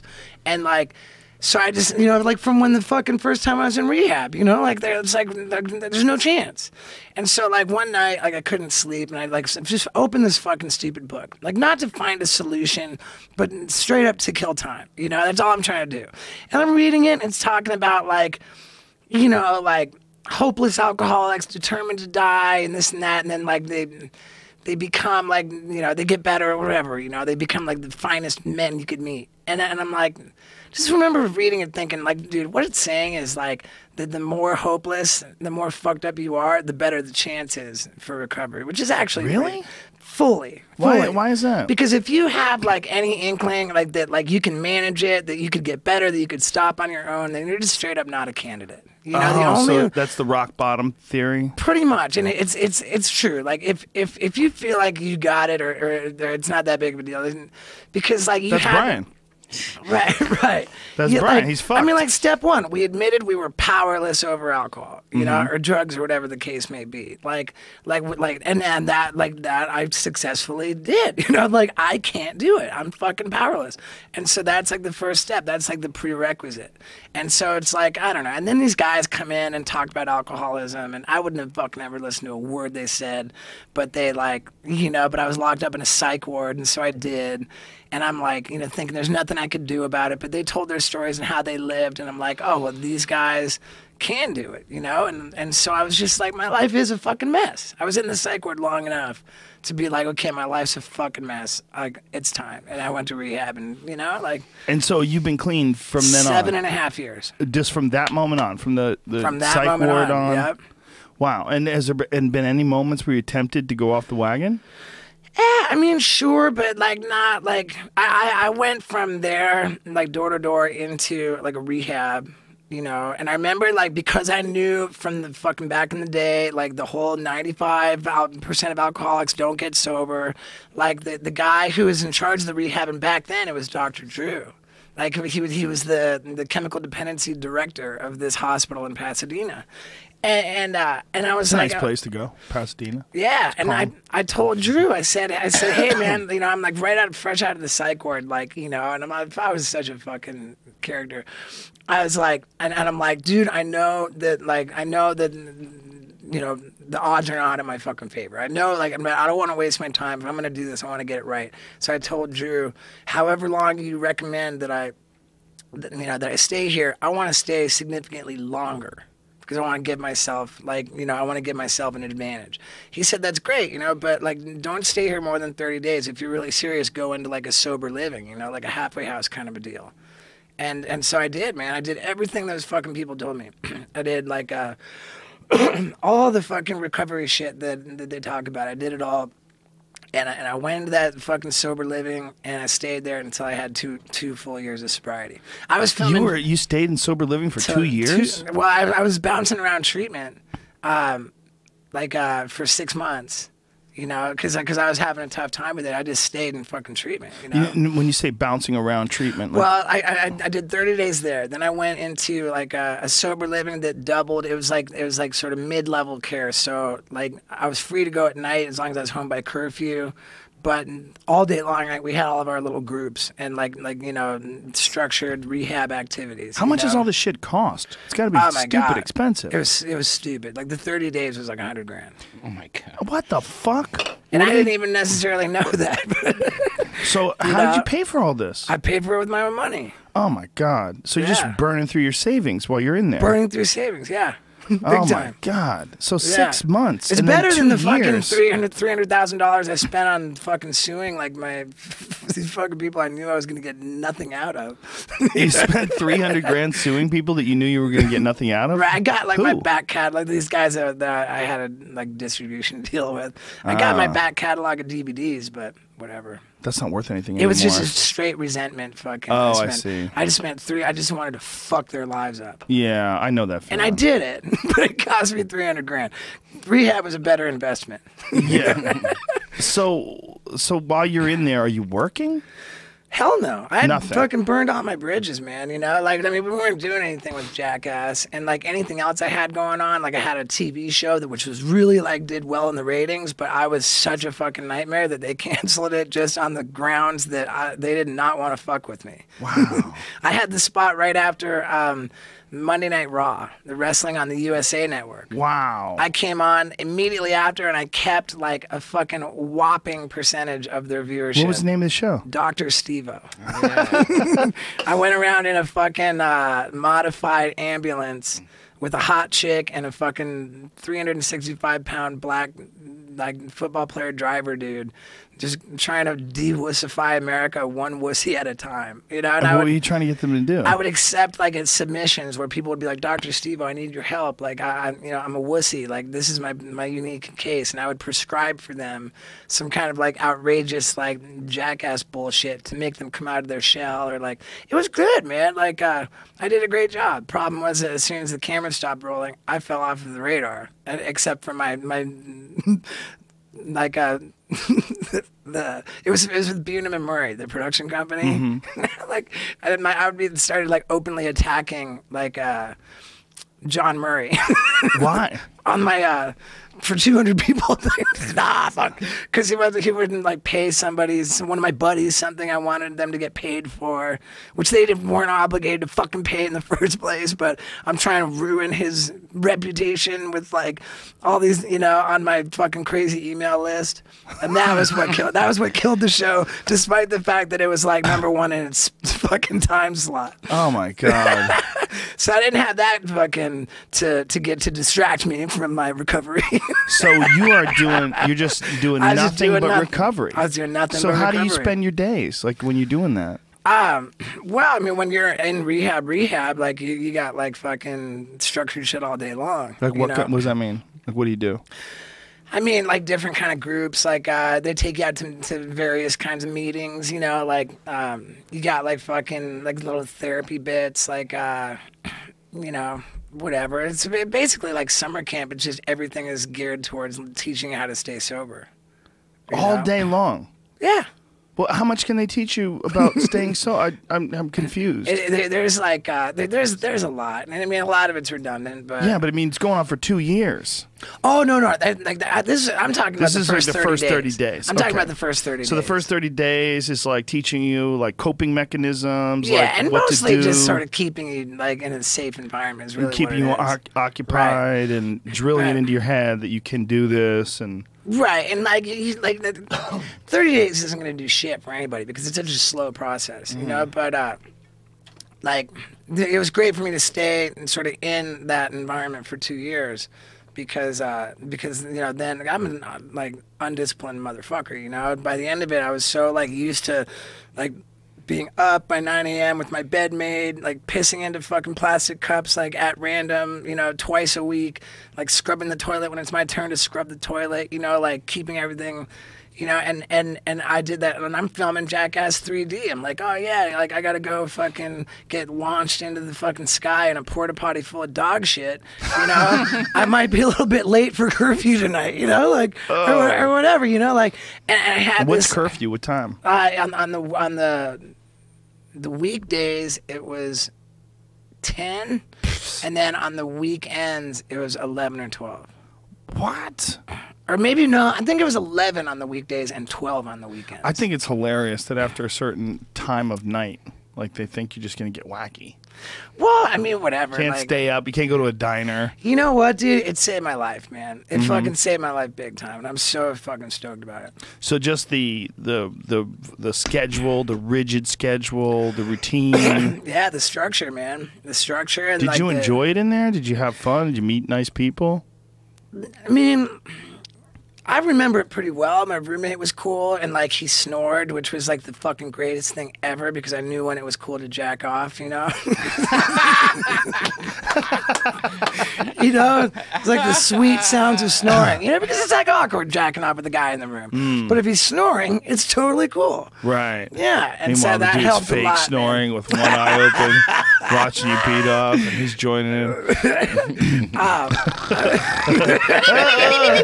In the middle of you jerking off, dude, you hear that him was moaning. fine, man. Like, I mean, that helped a lot. If he didn't snore, I would have had a tougher time. You So know? are you allowed to have relationships when you're in there? Are you supposed to like steer clear of anything that can sort of distract you? I mean, there's no like hard and fast rule about that. Like they say, like avoid getting in a relationship in your first year. I got into Your first year? Yeah, I got into a relationship. I mean, I like. What if you find like the perfect girl? Yeah, I mean, it happens. Sorry, like, bitch. They're Working on my sobriety. Right, it happens, but like there's just not like, like relationships gone sideways is like the number one fucking thing that makes people get loaded, Oh, right, that makes sense. Yeah, so it's good to like kind of like, just worry about your sobriety. But I had 7 months and I got in a relationship with a chick who had like 1 year. And it was cool, like we were like it lasted for like 10 months. So when you're in there for 30 days. This is the hardcore version, and then you go from the 30 days to like a living situation. And now, how is that? Is that like a house? Like, how's that work? It was like an apartment complex. At that point, So it's an You got your own apartment then. Yeah, but no I had skate park. No skate park. Yeah, like but that was my thing. I was like, man, I used to have fucking 4 apartments in one building. Now I got 4 dudes in one apartment.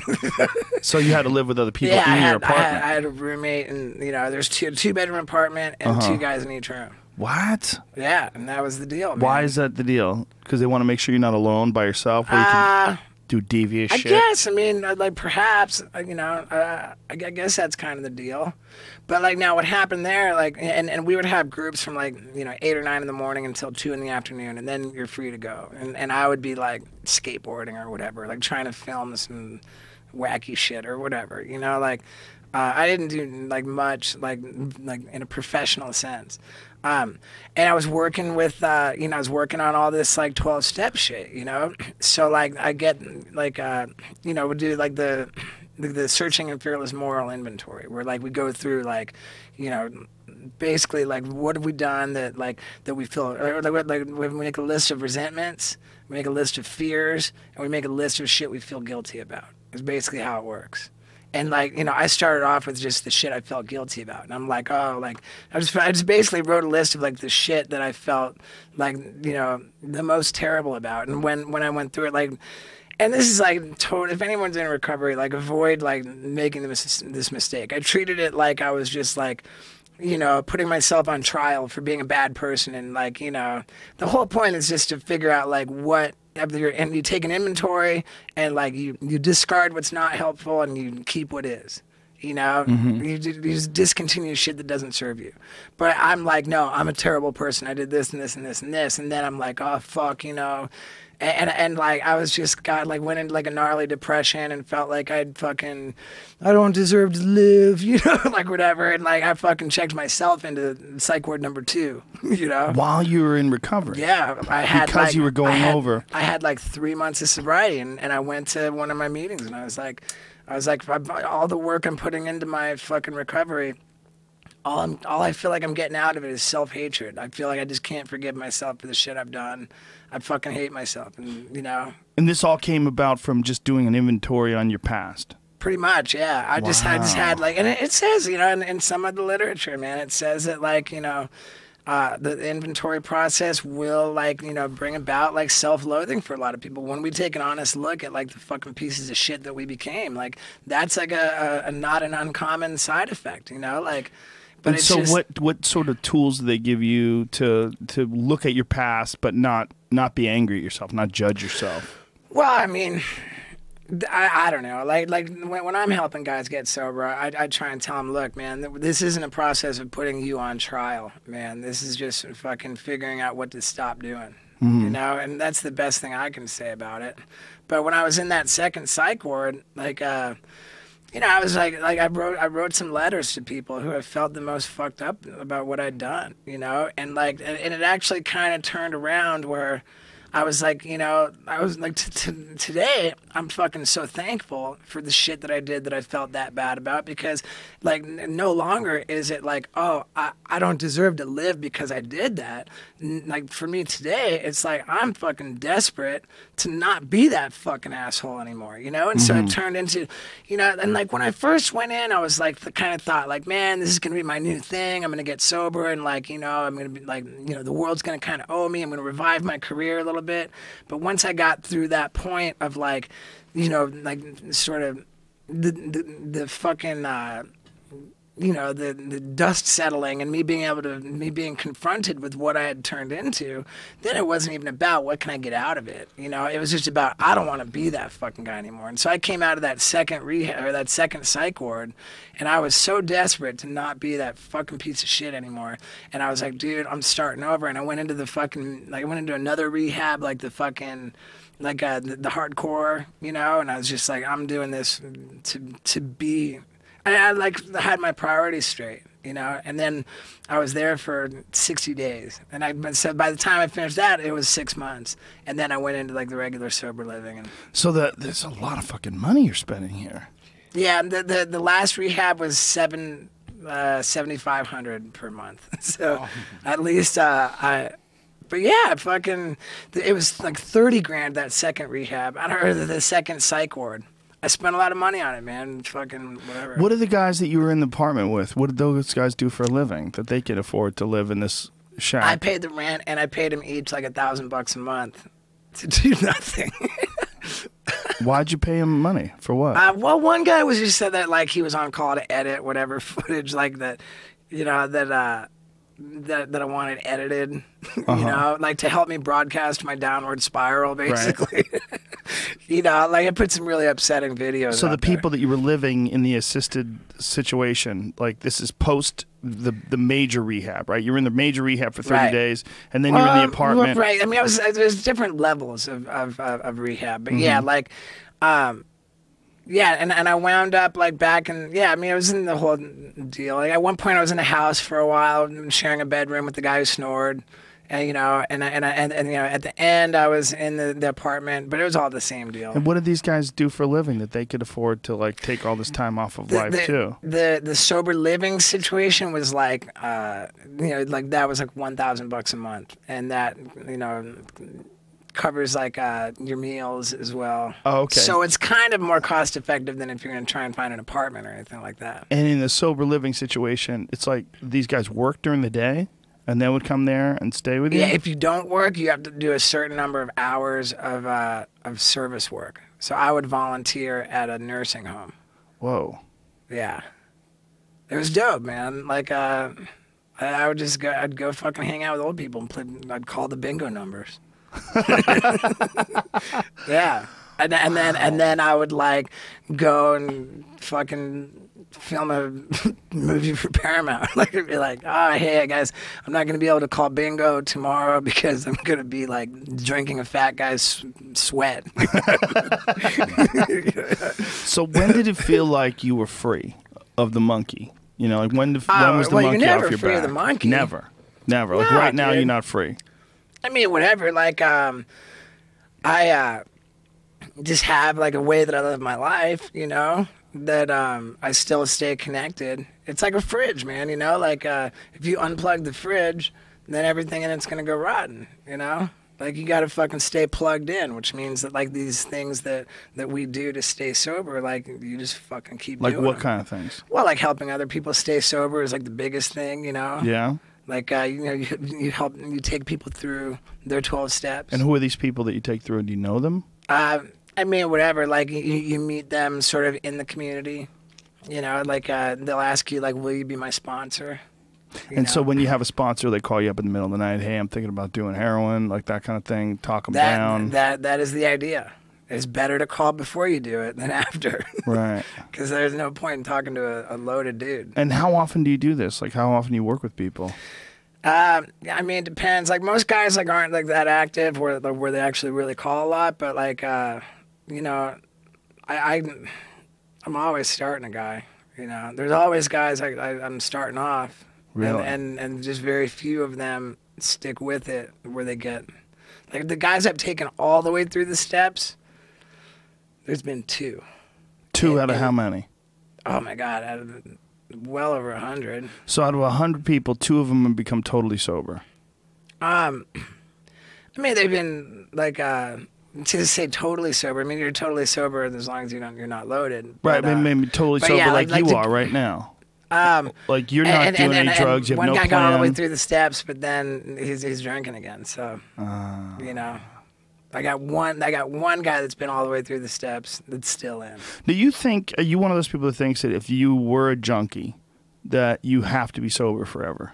Like you can't go back to, like, say if you had a heroin problem, you can't drink. They say once you become a pickle, you never go back to being a cucumber. So yeah, like there's no, if I pick up a drink or a drug, I'm fucked.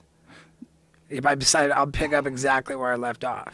But I know people, and then all I want is like to make sure I'm doing enough drugs that people are walking around my fucking apartment, my house, who are not actually there. But I know people that used to be like heroin addicts that can have beer, they can smoke a little Yeah, weed. they can get away with it, man. Then power to them. It's dangerous to even try. You But know? why is it dangerous though? I mean, Because- if they're free of it, like, okay, here's a perfect example: Anthony Bourdain. He was a heroin addict. He was a junkie, full on. He still but likes like, to have a beer. He likes to yeah. drink. Doesn't drink at home. Perry Farrell, not- I think, is like that. You know, you can't have heroin, but he drinks wine or whatever. Hey, man, power to him. But for But me, for you, it's not. yeah, It just I come doesn't from work. a long line of alcoholics, man. Like the way that my family is structured, or my lineage. Like Dad was like broke the mold of his family. Dad comes from a line of like academics, like PhDs, scholars, theologians, zoologists, like, and he broke the mold of his family by becoming a businessman and a super successful one at that.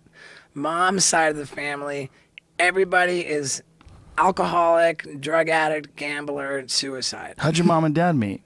Partying. She was super hot, you know, like, but yeah, so like everybody on my mom's side of the family is either dead or dying from alcoholism. I would say, I mean, my cousins, I guess, I don't know. My one cousin's a mortician. You know? Whoa. Yeah, That's I went a to clown drug in and college. of itself. I went to clown college. He went to mortician school. Ooh. At the same time. What's clown college? Ringling Brothers and Barnum Bailey Clown College. For real? Like, Yeah. what do you do? This is an exploding shoe. Well, like when I said I left the University of Miami, I wanted to become a crazy stuntman. Right. And all I really accomplished, like with that, you know, like even with all my crazy skills with drinking bong water, like I couldn't get a job. Like, and so I was just like homeless for 3 years, just getting arrested and fucking hospitalized. You were homeless for 3 years? Well, I was couch surfing for 3 years. I had the government test test drugs on me for money. What? Yeah, like, and I mean, they do medical studies for like, they do medical studies for whatever, you know, like if it's going to come in contact with the human body, like if it's a toothpaste or something, they got to do a medical study. But if it's a toothpaste, then you're not going to get paid shit. If it's fucking drugs for pigs and cows, then you're gonna get it. Like based on how dangerous the study is, the more money you get. And so I signed up to have drugs for pigs and cows tested on me, which I recently found out the drug was banned. Jesus fucking Christ, Yeah, dude. because like this was in like in January of '94. You're like a house that you get to the back, like, well, this is the last door. Hold on. What's that over there? Open that. Oh, geez, there's a whole nother house in here.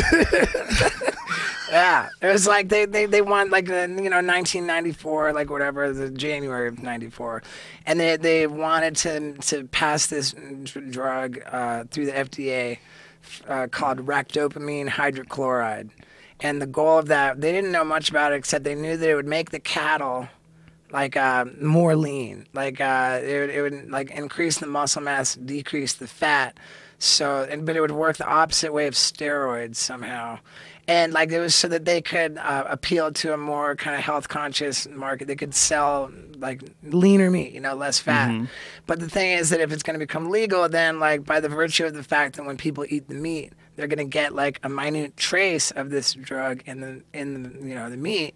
Now they have to not only test the drug on people, but they have to test like how much can the people withstand of the drug.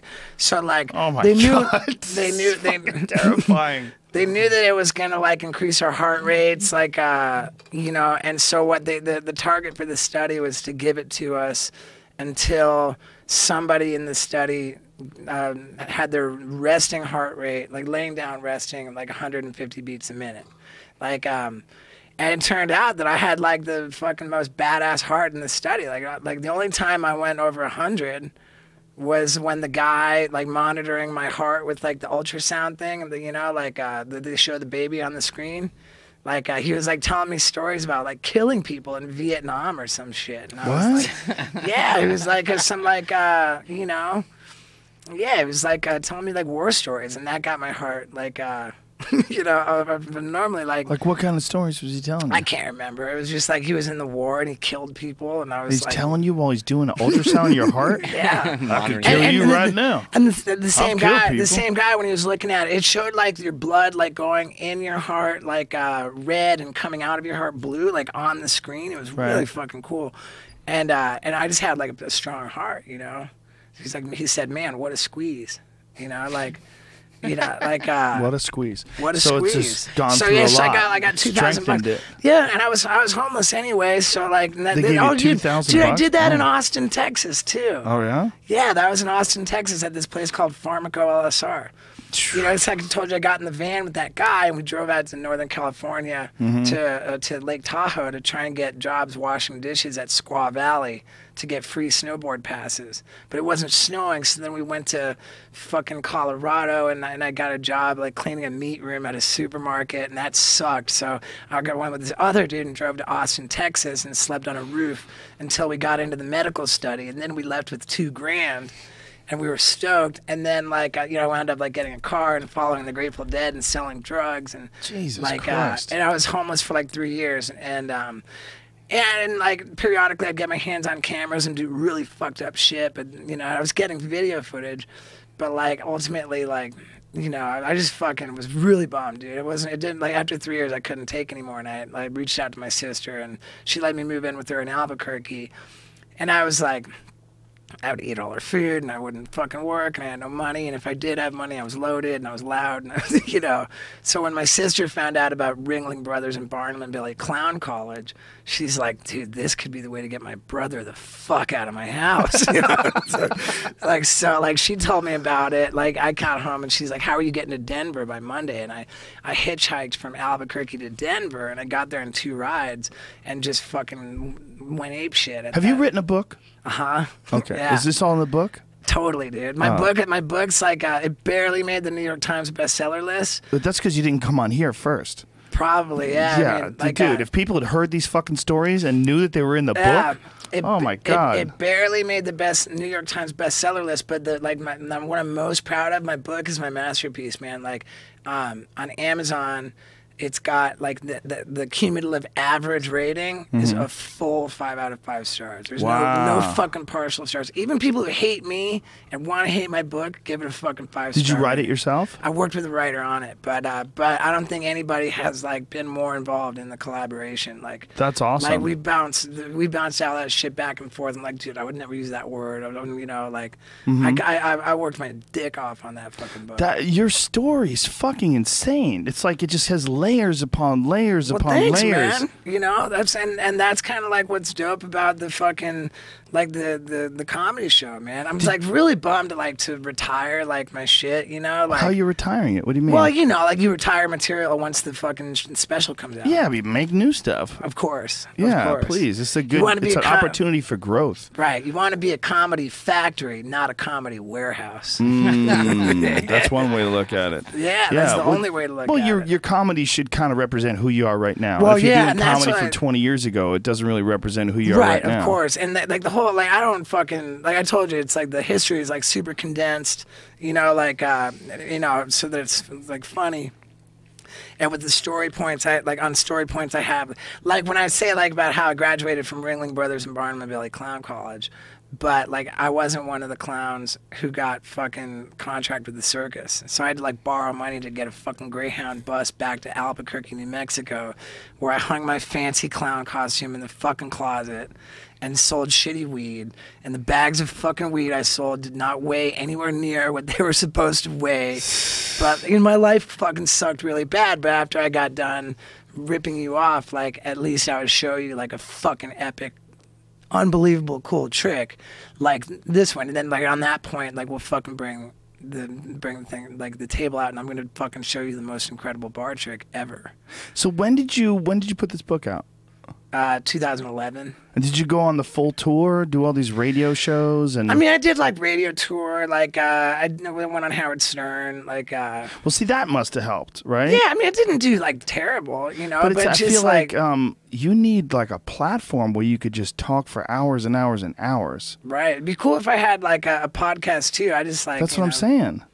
Right, man. Everybody's tired of me going, dude, you should have a podcast. Right, but then that's again, like, on the other hand, I should sell a T-shirt that says, dude, you should have a podcast. Right. Because I've said it to so many people. But does yeah, anybody and that should have a unfortunately, podcast? like a lot of those fucking people took you up on it. Not every podcast is the Joe Rogan experience, dude, you know? Like, it's the most fucking annoying question ever. Like, hey, will you do my podcast? It's like, you know, when you get cornered by your buddy and like, yeah. Well, some people are... Yeah, they're not. But it's one of those things where you got to kind of work at it. It doesn't seem like you have to work on it. Like stand up is sort of the same way. Like when we were doing Kill Tony last night, it's one of the things I wanted to tell people. Like, it seems like it's just you talking, but you have to figure out how people are perceiving you. And For sure. And that's a big part of doing a podcast too. But you would be really good at it. You really would. I think it would be good, man. And if you just did like one a week, it would take you a year or two to run out of stories. I mean, not even necessarily. Like, who knows if like we're gonna tell stories about shit that happened or what's going on? Yeah, I mean, of course, dude. Do you have like a guy that you could do it with, where you could bounce shit off him? Do you have a good buddy that I've thought about like vibe well with? I've thought about doing it. You know, there's this fucking platform. This whatchamacallit? It's called You Now. One of these streaming things like Periscope or Meerkat. But the fucking dude, this is so crazy. Like, You Now, and like everybody who is a user of this platform, like has an account that they like put money into. And so the way it works is like while you're streaming, like their questions show up and they want you to answer their questions. So they have like different denominations of like money that they like give you. Like you're a cam girl now. Right. I swear, dude. It's essentially the same. My agents like bullied me into doing it. I tried it, right? And I just sat there like just telling stories to like the fans that were on fucking watching. And like by the end of it, I was on there for like 39 minutes, and then I fucking ended the stream, and it's like, you just made $1,000. What? I need to jump on that right now. I felt like a fucking panhandler. It is very cam girl-esque. Yeah. But if you did that all the time, it would probably at least pay for a studio if you set up a studio somewhere. I mean, for sure. But you don't want... See... You don't want people to have to pay to ask you questions. Though, I don't. Right? Yeah, like I said, I felt like a fucking panhandler, and I hated it, and I haven't done it since. You know. Yeah, I did this show, and the guy who promoted the show, I didn't know about it. Something that Brian Callen set up. This guy, love that guy. Love man. that guy. What a fucking guy. But this guy had set it up, and I love Brian too, but he doesn't pay attention to shit. He's not like real good with details. I had to ask him a bunch of questions about the show. Like, hey man, there's a guy who's a DJ who's saying that he's spinning records in between us. Is there a fucking break in between us where there's a DJ coming? Oh, I'll check. It's just you and I. I get there. It's not just me and him. It's me, him. There's a fucking MC, 3 local comics, a girl who's doing 20 minutes, and it was a disaster. We had to clean up this giant mess. On his podcast? No. It was a comedy show. But anyway, the guy had made people pay extra to take pictures, to meet us and take that's pictures. The worst. Exactly. And I said, dude, you can't do that. I bag on people every time. I would never do that, and you can't do that. You can't do that. It's fun. I take pictures with everybody. Sure. I'll do a theater, and I'll wait for hours, and I'll take pictures with 1,000 fucking people. Of course. Like, you can't charge people an extra $20 to take pictures with me. But this the- guy the did it way on I his do it- own. He did it on his own as a promoter. And this is all shit that Callen just didn't pay attention to. The way I do that, and Brian's cool about taking pictures as well. Oh yeah, no, he is totally cool. He just yeah. didn't pay attention. Right. He just let this guy handle everything, who we didn't need in the first place. You know, what do you need? We don't need a promoter. This is Twitter. That's the promoter. You know, let people know you're there. They show up. It's not that hard. Like, what is this promoter in quotes doing? What is he doing? He's just trying to get his friends on the show and trying to charge extra to take pictures. It was stupid. But that's a gross model, like the model of like people having to pay for VIP, entrance or all that gross shit, meet and greet. The one thing though is that the cell phone pictures like take fucking forever. And Yes. you know. So what I do is I have my website built where like I take the pictures myself, and like when the fucking I'm so good at it. Too, I stole your idea. Nice. We stole that. Jamie comes with me to some shows and takes pictures, and we It's upload better. them. It's better. Yeah, dude. It takes way quicker. It's like so 1/3 quicker. the time. It's better too if you take them yourself, because that way when the flash goes off, you turn the camera around, you can show the people their picture so they can see it for like quality control. Don't let them see it.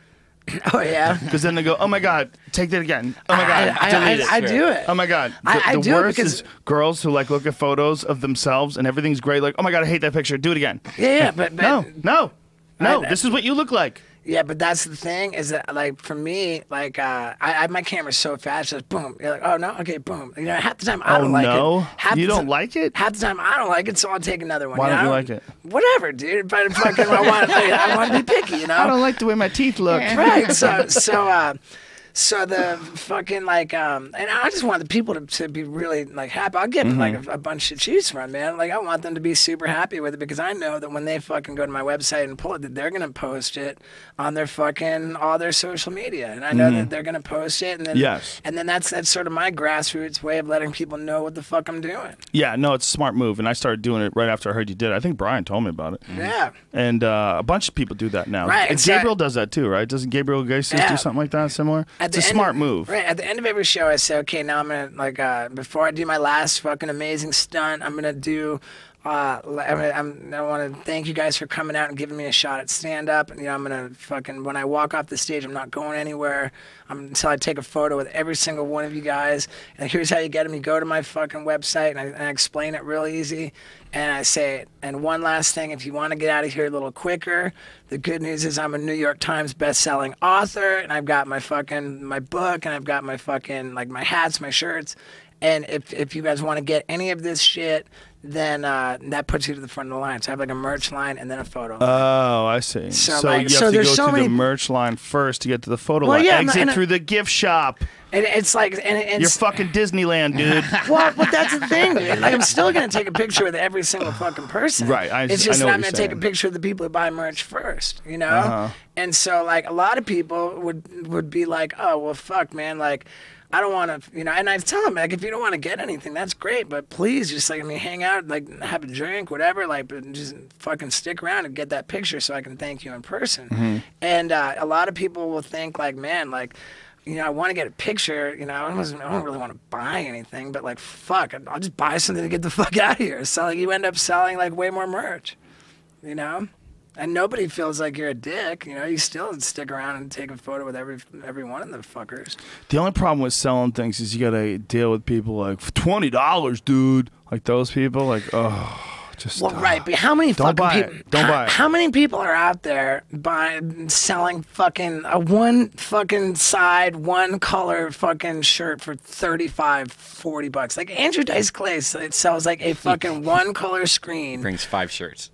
Yeah, he actually brings like 5 shirts and he auctions them off. Oh, I don't know. I never heard about that. No, I he'll never- sell shirts for like $500. And, I mean, and that's the thing. I'm not like, kidding. Yeah, I charge $20 for whatever, but I sign every last fucking. So I say like, hey, you know, you can have a 5-star New York Times bestseller that's autographed by the author and a picture and $20. I don't feel bad about that. No, look, it's great for a book. You know, a book Yeah. for $20 is a great deal. You think about the amount of time it costs. You know, reading a book, amount of time that you spend being entertained by that book.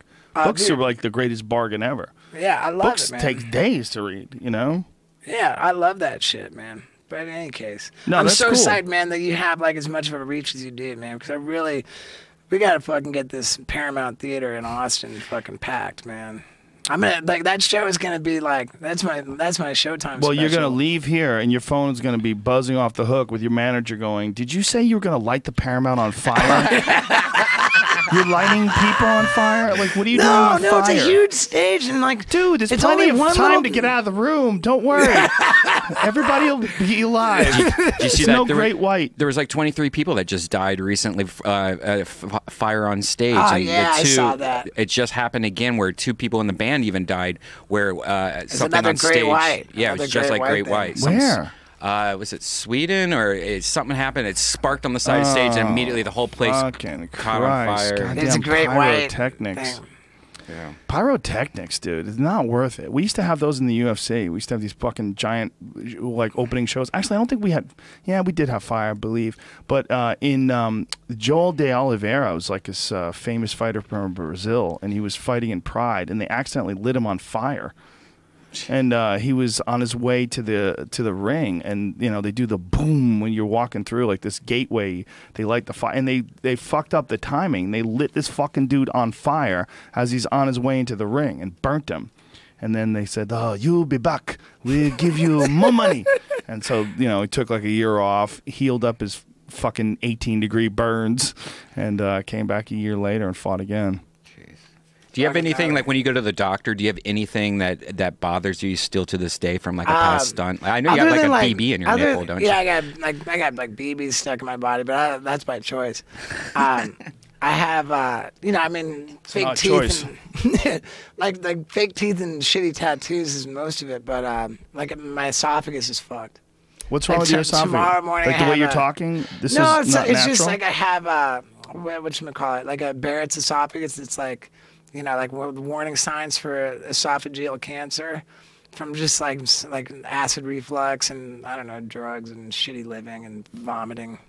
Do you take care of yourself now? Are you Yeah, healthy? I'm going in for an endoscopy. No tomorrow cigarettes. morning. I haven't smoked in. You're a vegetarian now, right? Yeah, vegan. You haven't smoked in. 7 years. Wow. So right when you started getting sober, Yeah, well, I was 5 months sober when I gave up cigarettes. Oh, okay. And I haven't smoked weed since March 9th of 2008. So no coffee. And thanks for not smoking weed for this one. Oh, no worries, I man. appreciate it. No worries. I wouldn't want to get you secondhand lambasted. But although people keep telling me that's bullshit, but I know it's not. I've had. I just before.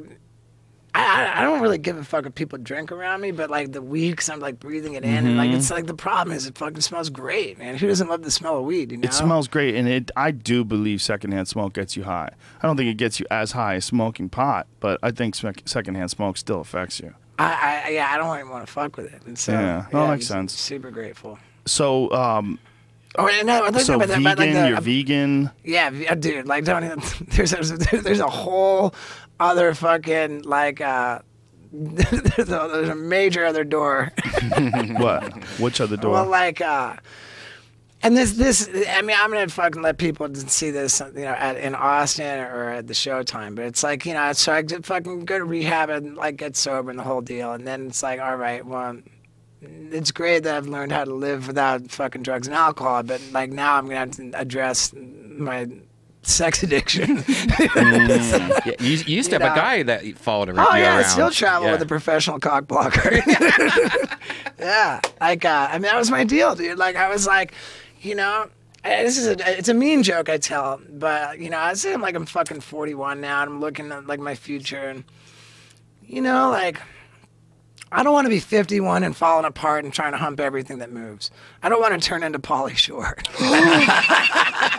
How dare you? How dare you? I mean, if there's a guy. Right. but I'm you sure know, there's a few other guys. Yeah, But you David could be Spade. Lemmy from Motorhead and just fucking ride that boat right into the rocks. Vince Neil.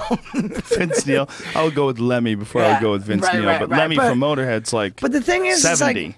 like, right. I just like, honestly, man, I'm like, fuck, dude. Like, Mm-hmm. I believe you're married, right? And it's like, I really believe that, like, to be like happy, you know, like it's important to fucking have a life partner and not run around trying to fuck everybody and screwing them over, you know? Like that's the deal. Like well, how can I give so much of a fuck about animals that I won't fucking eat an animal, but I have no respect for women at all, you know? Like it doesn't add up. Like so like on my fucking path, and once I got into the meditation, like I've been doing transcendental meditation for 2.5 years now.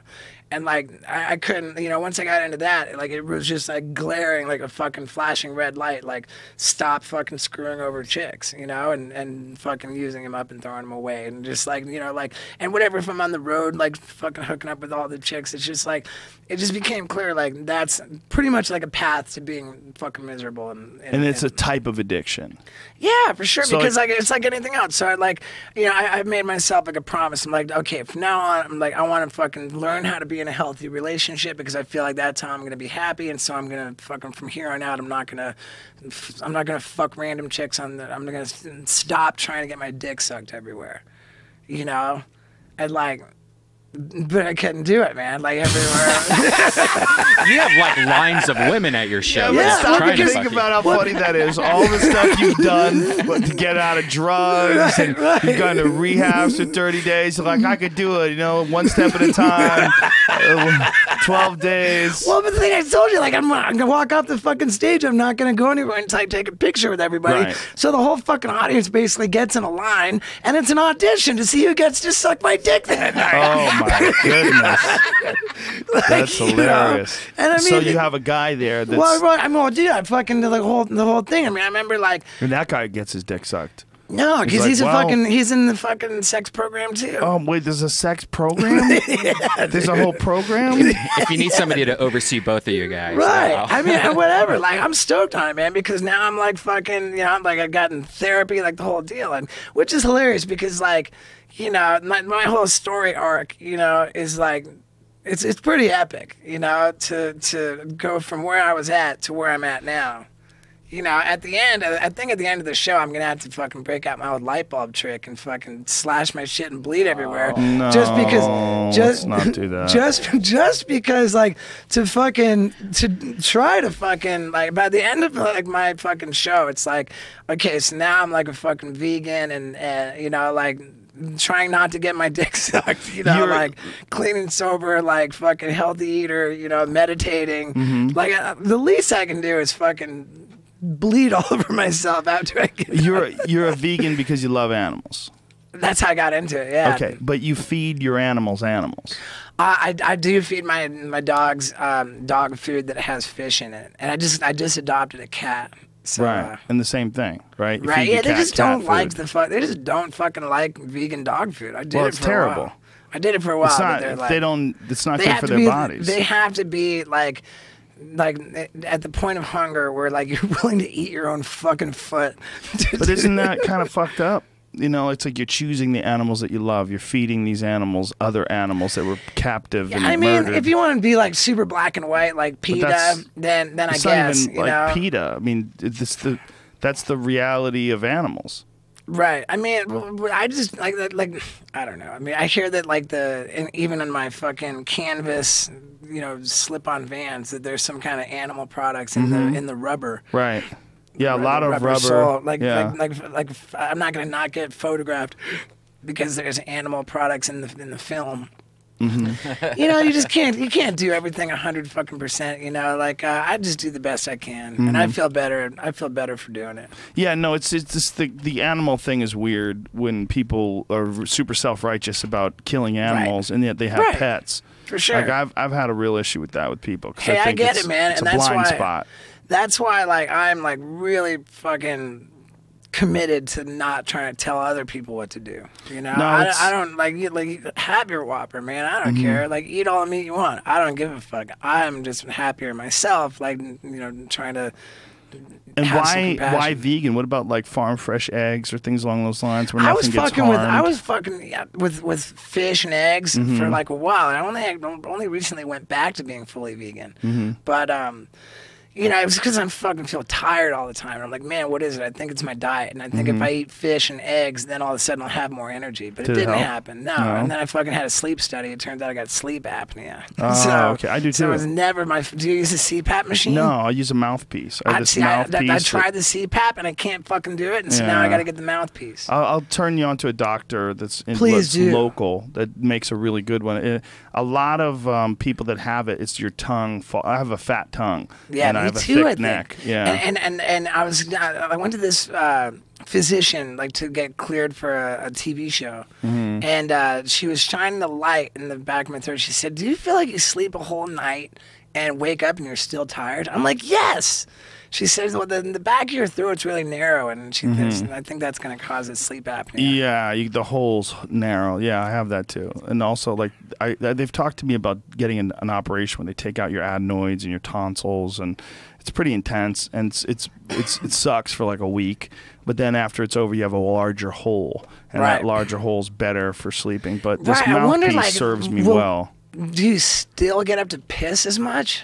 Oh, yeah, if I have to piss. I try not to drink before I go to bed, like right before I go to bed. But if I do, I piss a lot, dude. Yeah. Do you drink a lot? You need sodium in your life. Like lately, I've been trying. I got a fucking big fucking water pitcher next to my bed on the floor, so I just picked up and pissed into it and put it back down. My friend Matt Serra, who's a former UFC welterweight champion, when I first met him, he had this gym in Long Island, and he used to sleep in the basement of his gym. He'd just teach and then go downstairs and sleep.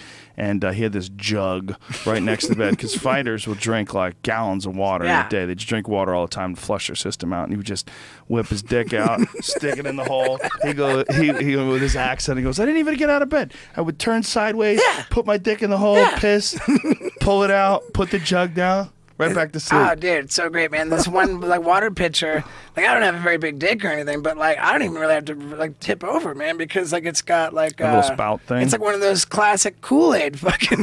Like the Kool-Aid when Kool-Aid breaks through the wall. Yeah, like fucking, it's like the Kool-Aid kind. So wow. I just fucking flop my dick on it. I'm good to go. So when you got a sleep study, they put all the electrodes on you and all that jazz. And how many times did you wake up in an hour? They said that it was actually like mild to moderate. But still, man, I noticed it, dude. I gotta get that fucking mouthpiece. Yeah, man. It's not. Well, you should lose weight. I need Losing to do it for weight sure. is the big one. I think it's like with Joey Diaz. Joey Diaz uses the CPAP machine, but he didn't used to have that. It's like when he got really big, that's when he really developed. Because the more fat you have, it's all closes everything off. You know, when you see people with giant jowls, well, guess what? That fat's everywhere. It's inside your face. It's inside your neck, and all that fat will close off the hole. And when you lay back and your tongue falls over that hole, there's no air, and just right. I had to wake a guy up, man. I was on a plane. This fucking guy was not breathing for like minutes at a time. And then gacking and coughing. And then I didn't wake him up, but I talked to him when he woke up. And I said, hey, man, have you ever gotten checked for sleep apnea? Because he was snoring the most ungodly snore. That's so funny, man. But it wasn't like you always said a to wake him snore. up. I'm thinking you're saying, motherfucker, wake up, stop snoring. And he's like all like caring about the guy. It's like when he said like, I'm thinking like, man, I'm gonna get sued. Like you're not worried about the kid that's got spiked on his head. You're a good guy. I try to be, but this poor guy was freaking me out because he was making these noises like.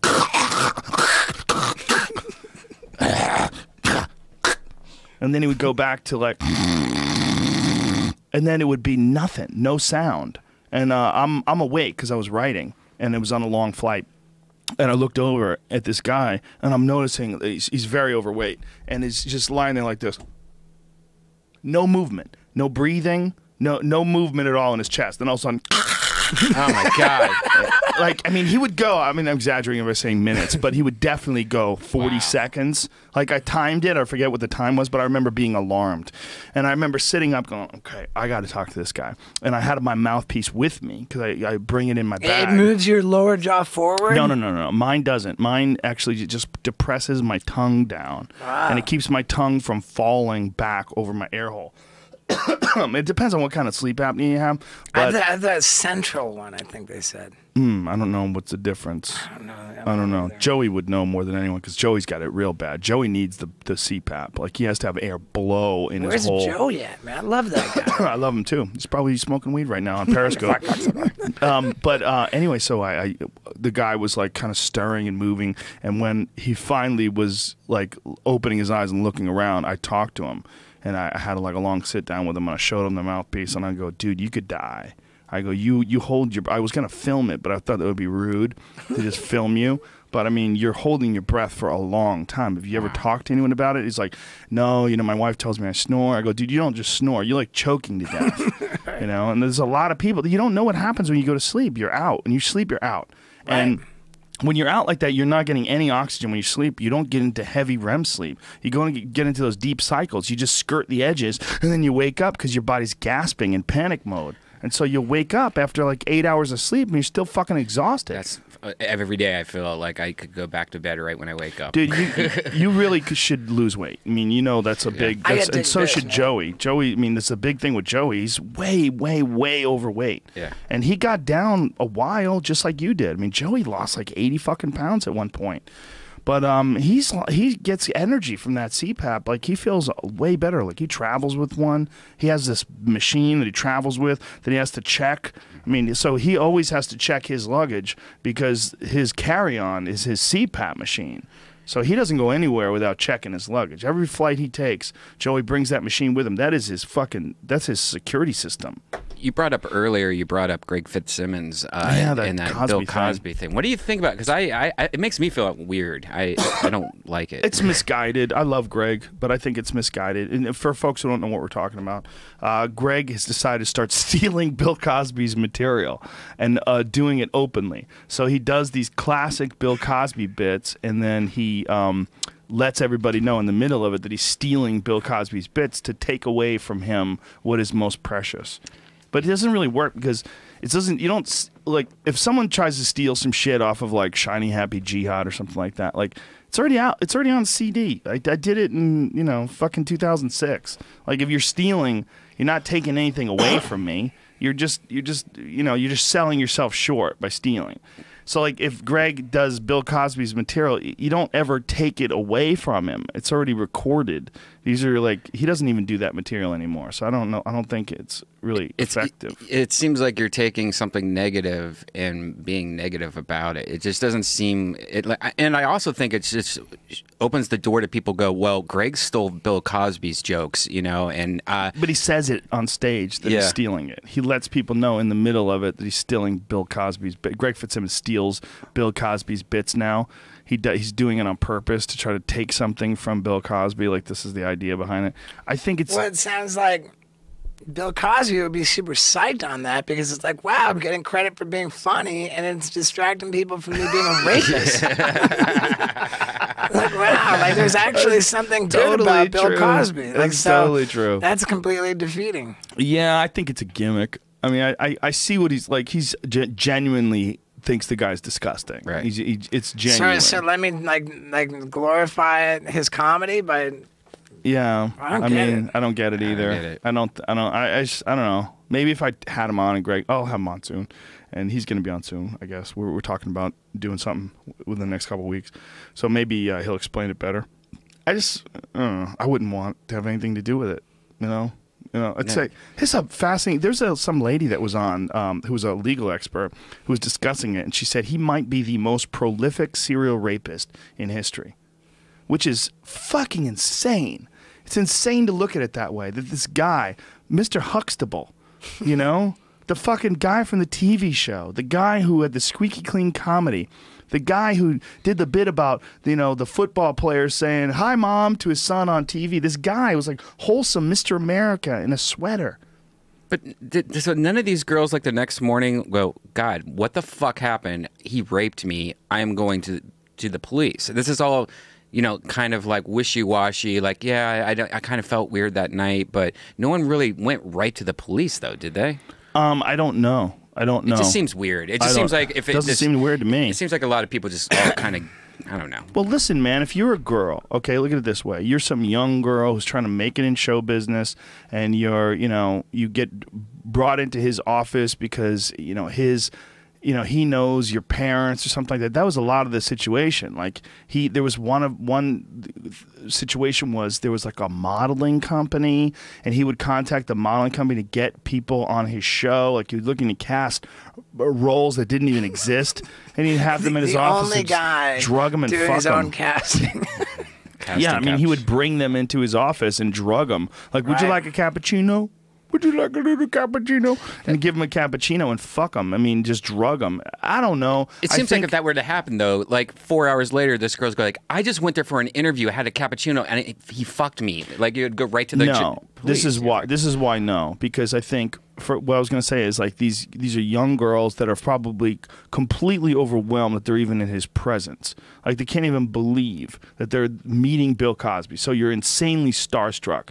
Then the fact that he's touching you puts you into a state of shock. Like you're fucked up. And then you're confused because you wake up and you were drugged. You don't know what happened. And then you're embarrassed and horrified of it. I mean, there's so many, and then you're he's going got to so try much and power. accuse Mr. Huxtable. Exactly. It's like this is before the internet, man. You know, if a girl like that, if that happened today, a girl could go on our Facebook page and say, today I went on an audition with Bill Cosby and he drugged me and raped me. And like, whoa, like bam, that takes off and it goes viral. But back then, man, if you go to the fucking police, they might not say shit. Or they might go to Cosby and Cosby might sue you. But you got to realize some women did. And in 2005, he actually paid off women. And that's why this all got more serious lately, is because they released the transcripts, and the transcripts said that he admitted that he had drugged these girls. Right. He admitted it. So this did go to cops, and it didn't go out to the public. So it's like, it's not kind of weird. It's just the amount of power and money this guy. I mean, Bill Cosby's like a billionaire. I mean, the amount of money that guy has is insane. And the amount of power that kind of money has, where you're talking about just teams of lawyers that just try to figure out any sort of attack that they could do to try to mitigate any of the issues that are going on with people accusing him of all this crazy, rape shit. It's like he fought it for a long time. As he hasn't really publicly denied any of it, right? Or, No, he hasn't denied it at all. He hasn't denied it at all. He just doesn't talk about it. Right. One of the weirdest things that he said, he did this one interview, and he said, in all my years of show business, I've never seen anything like this. Yeah, well, that's called free speech. This is what's going on now. Like, everyone can talk now. Like, now people can get online and talk about crimes that you committed. It's like you can't hide behind lawyers anymore. You can't threaten them. You can't. When you're a girl and you're barely paying your bills, you're barely getting by, and he offers you $20,000 or $100,000 to shut the fuck up, and you have to sign some written agreement that says you never speak about this again. You take that money. That's what they do, and that's what they did in 2005. And I don't know how much they got paid, but it's probably even more than that. Probably $1 million. I mean, when you're worth what that guy's made in his career, I mean, who knows what he's got left, but when someone 100,000 here, 100,000 there for a guy like that is nothing. He could silence a lot of shit by just keeping people quiet with money, and that's probably what happened when things came up. I mean, I don't know. And then there's also people with fear of being blackballed. Being blackballed from show business when you're a struggling actress and you're barely getting by. The difference between Bill Cosby talking badly about you and accusing you of being a liar. Like, who's going to listen to you and who's going to listen to him? They got to think that most people are going to listen to Bill Cosby, and that could wreck your career before it ever gets started. Just sink your ship. And it seems like a lot of these girls that he preyed on were trying to make it in show business. That was a big part of like what he would attack. He would go after these girls that were trying to become actresses, and he was like a mentor figure. That was like the angle that he was presenting. It's dark shit, man. Yeah, how'd we get on that? I'd take one piss, man. The next thing you know. Oh, we're talking about Greg Fitzsimmons. Greg Fitzsimmons and his Bill Cosby strategy. I don't know. It's kind of weird. It's a little misguided, I think. I don't know. Maybe Greg's got a better point. Maybe we need to let him articulate it. It's the darkest thing in all of the history of stand-up comedy, I think. I mean, or close to it. What else? There was that Vince Champ guy that was raping college girls, and he got caught. He would say like horrible shit to them, like pray for me and stuff, like while he was fucking them. That guy's in jail for the rest of his life. Cosby's just out running around. I mean, it doesn't seem like there's any charges that are being put up against him. And as far as I know, there's only one woman that the rape happened inside the statute of limitations. I don't know what the statute of limitations is, but I think it's like 6 or 7 years. That's it? That seems fucked. I think for rape. I think it's 7 years, but that's kind of like, well, it's a little wishy-washy. Meaning, like, if you've raped somebody and you have great proof 8 years later, I'm sure they're still gonna use it. I don't know. I don't think that's the case. I think a statute of limitations is pretty rock solid. Like once, is it? Yeah. Yeah, like double jeopardy and shit. Yeah, it's not. It's law. You know, I don't know. It's fucked up. We've talked about that so many times.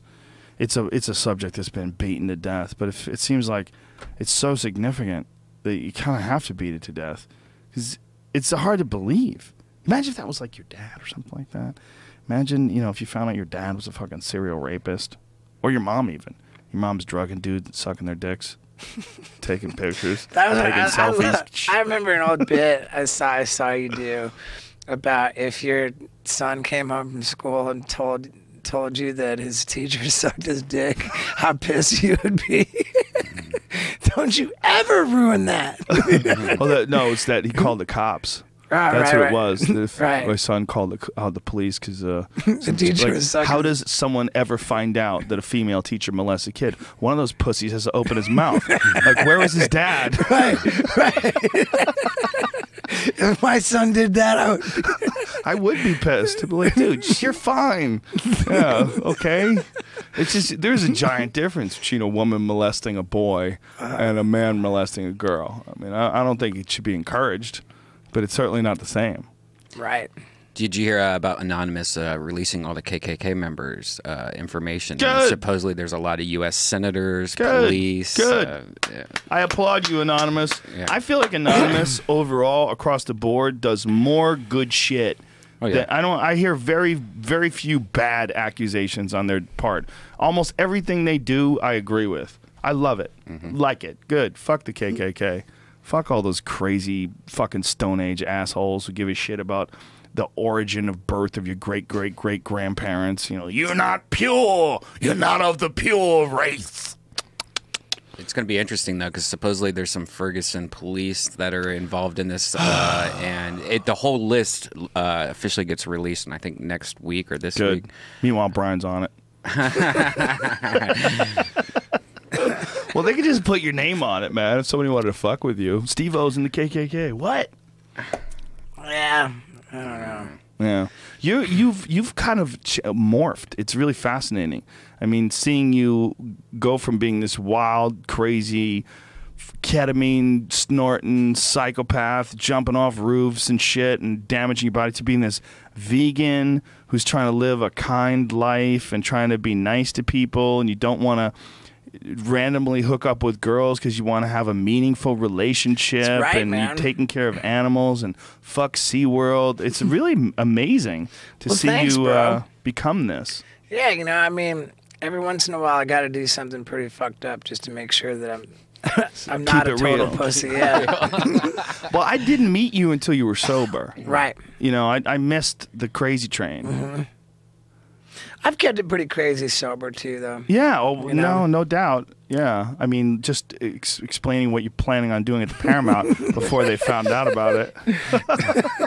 Do you think there's going to be a Jackass 4K or something like that? I don't think so, man. But Everybody's getting old and fucking injuries. The last one was so great. I'm working my dick off to get my own movie. Oh, yeah. Yeah, like sort of like the Bad Grandpa format, but instead Oh my of, God, was Bad Grandpa good? Oh, yeah. That was a funny fucking Yeah. movie. I cried when he got his dick stuck in that machine. Oh my God, it was one of the funny. That was a funny fucking movie that It was really think, good. I don't think got enough credit. I really don't think it got as much credit as it deserved. I think it did well. It was #1. But it's one of the funniest movies I've ever seen in my life. And when you talk about like funny all-time movies, very few people bring up Bad Grandpa. I think they should. I think it's a goddamn epic movie. This kid shitting on the wall, and when he's dancing at the end, it's pretty dude. funny. That kid's awesome. I love the kid in there. When he goes to the black club and he's with all the ladies and he's dancing, come on, Fuck yeah, dude. it's a fucking epic movie. Yeah. So do you have a movie worked out, or do you have an idea? Pretty much, yeah. I'm gonna like keep the cards Close to your fucking- chest. Yeah, dude. But I got to deal with big time movie producer guys. Oh So snap! yeah, so now we're like taking it and like getting it written, and then get the director, and then take it to the studios, kind of a deal. So we were talking about this the So damage it's early, that you've it's done. early the fuck on, but We were talking about the damage Yeah. you've done to your body before you went off to pee, and you said esophageal, yeah, I have esophageal what's called issues. Barrett's esophagus. So I had But to kind that's of, it. Other than that, like Pretty your much, yeah. bones and joints and back and Yeah, neck. joints are all good. That's crazy. What about Knoxville? Is he okay? He's got some back issues, I think. Is that from that bull? Which bull? The bull when he went blindfold and the bull launched him right. through That the wasn't air? a bull. That was a yak. But That was a but yak? I don't think that he got particularly hurt on that. I think that one thing that did a lot of damage to him was early on, dropping in on the skateboard half pipe, like one of the big vert ramps, and he just just fell straight to the flat bottom. And I remember hearing that if he turns turning the car hurts. I don't know. His shoulders fucked He up. definitely did more damage because he didn't have the benefit of growing up falling off a skateboard, sort of learning how to fall down. When he a lot of us are sort of I'm sort of circus clown acrobat, Lifelong fuck up. by trade. So Yeah. So I'm kind of more I'm better at falling down without getting hurt. Knoxville Right. falls down. It's just me hitting the ground in the worst way, which is why his shit's always the best. Oh, yeah, that makes sense. Because you can do flips and all that shit. Right, And you know how yeah. to fall with your body. Yeah, I'm more like a cat when it gets Yeah. down to it, and Knoxville is just So I think that he's probably in worse shape. But then again, at the same time, I think that he takes good care of himself. I think maybe he's done some mending. He had some disc issues. I don't know. Yeah, I've had a gang of those. I did my own stunts for this. Accidentally did my own stunts for this Kevin James movie I was in because I suck at riding bikes. I had to ride a bike and I had hit him with a flag. Which Kevin James movie? It was Zookeeper, and I was the guy that I'm telling you about is the one who did that movie. Which guy? Todd Garner. Oh, the producer. I know Todd. Yeah. He's a good dude. I love Todd. So I had to hit the brake while I was riding a bike, and I was hitting him with this flag, but I'm hitting the front brake. And when you hit the front brake, if it locks, you go flying over the top. And I did it 3 times. We wind up using that in the movie instead of the stuntman because I just would go fucking flying. But I'm pretty good at falling because I'm a lifelong martial artist. So all I knew when I hit the ground that you can't just hit the ground. You got to kind of roll with it. Sure. But you really have a real strong appreciation for stunt people when you do something like that. Because I go, well, I got through this, luckily, without getting hurt. But if I had to do this every fucking day or, every week, some new thing where you're falling off of a building or jumping off of a fucking moving car, the potential for damaging yourself is super high. And you hear about those people dying.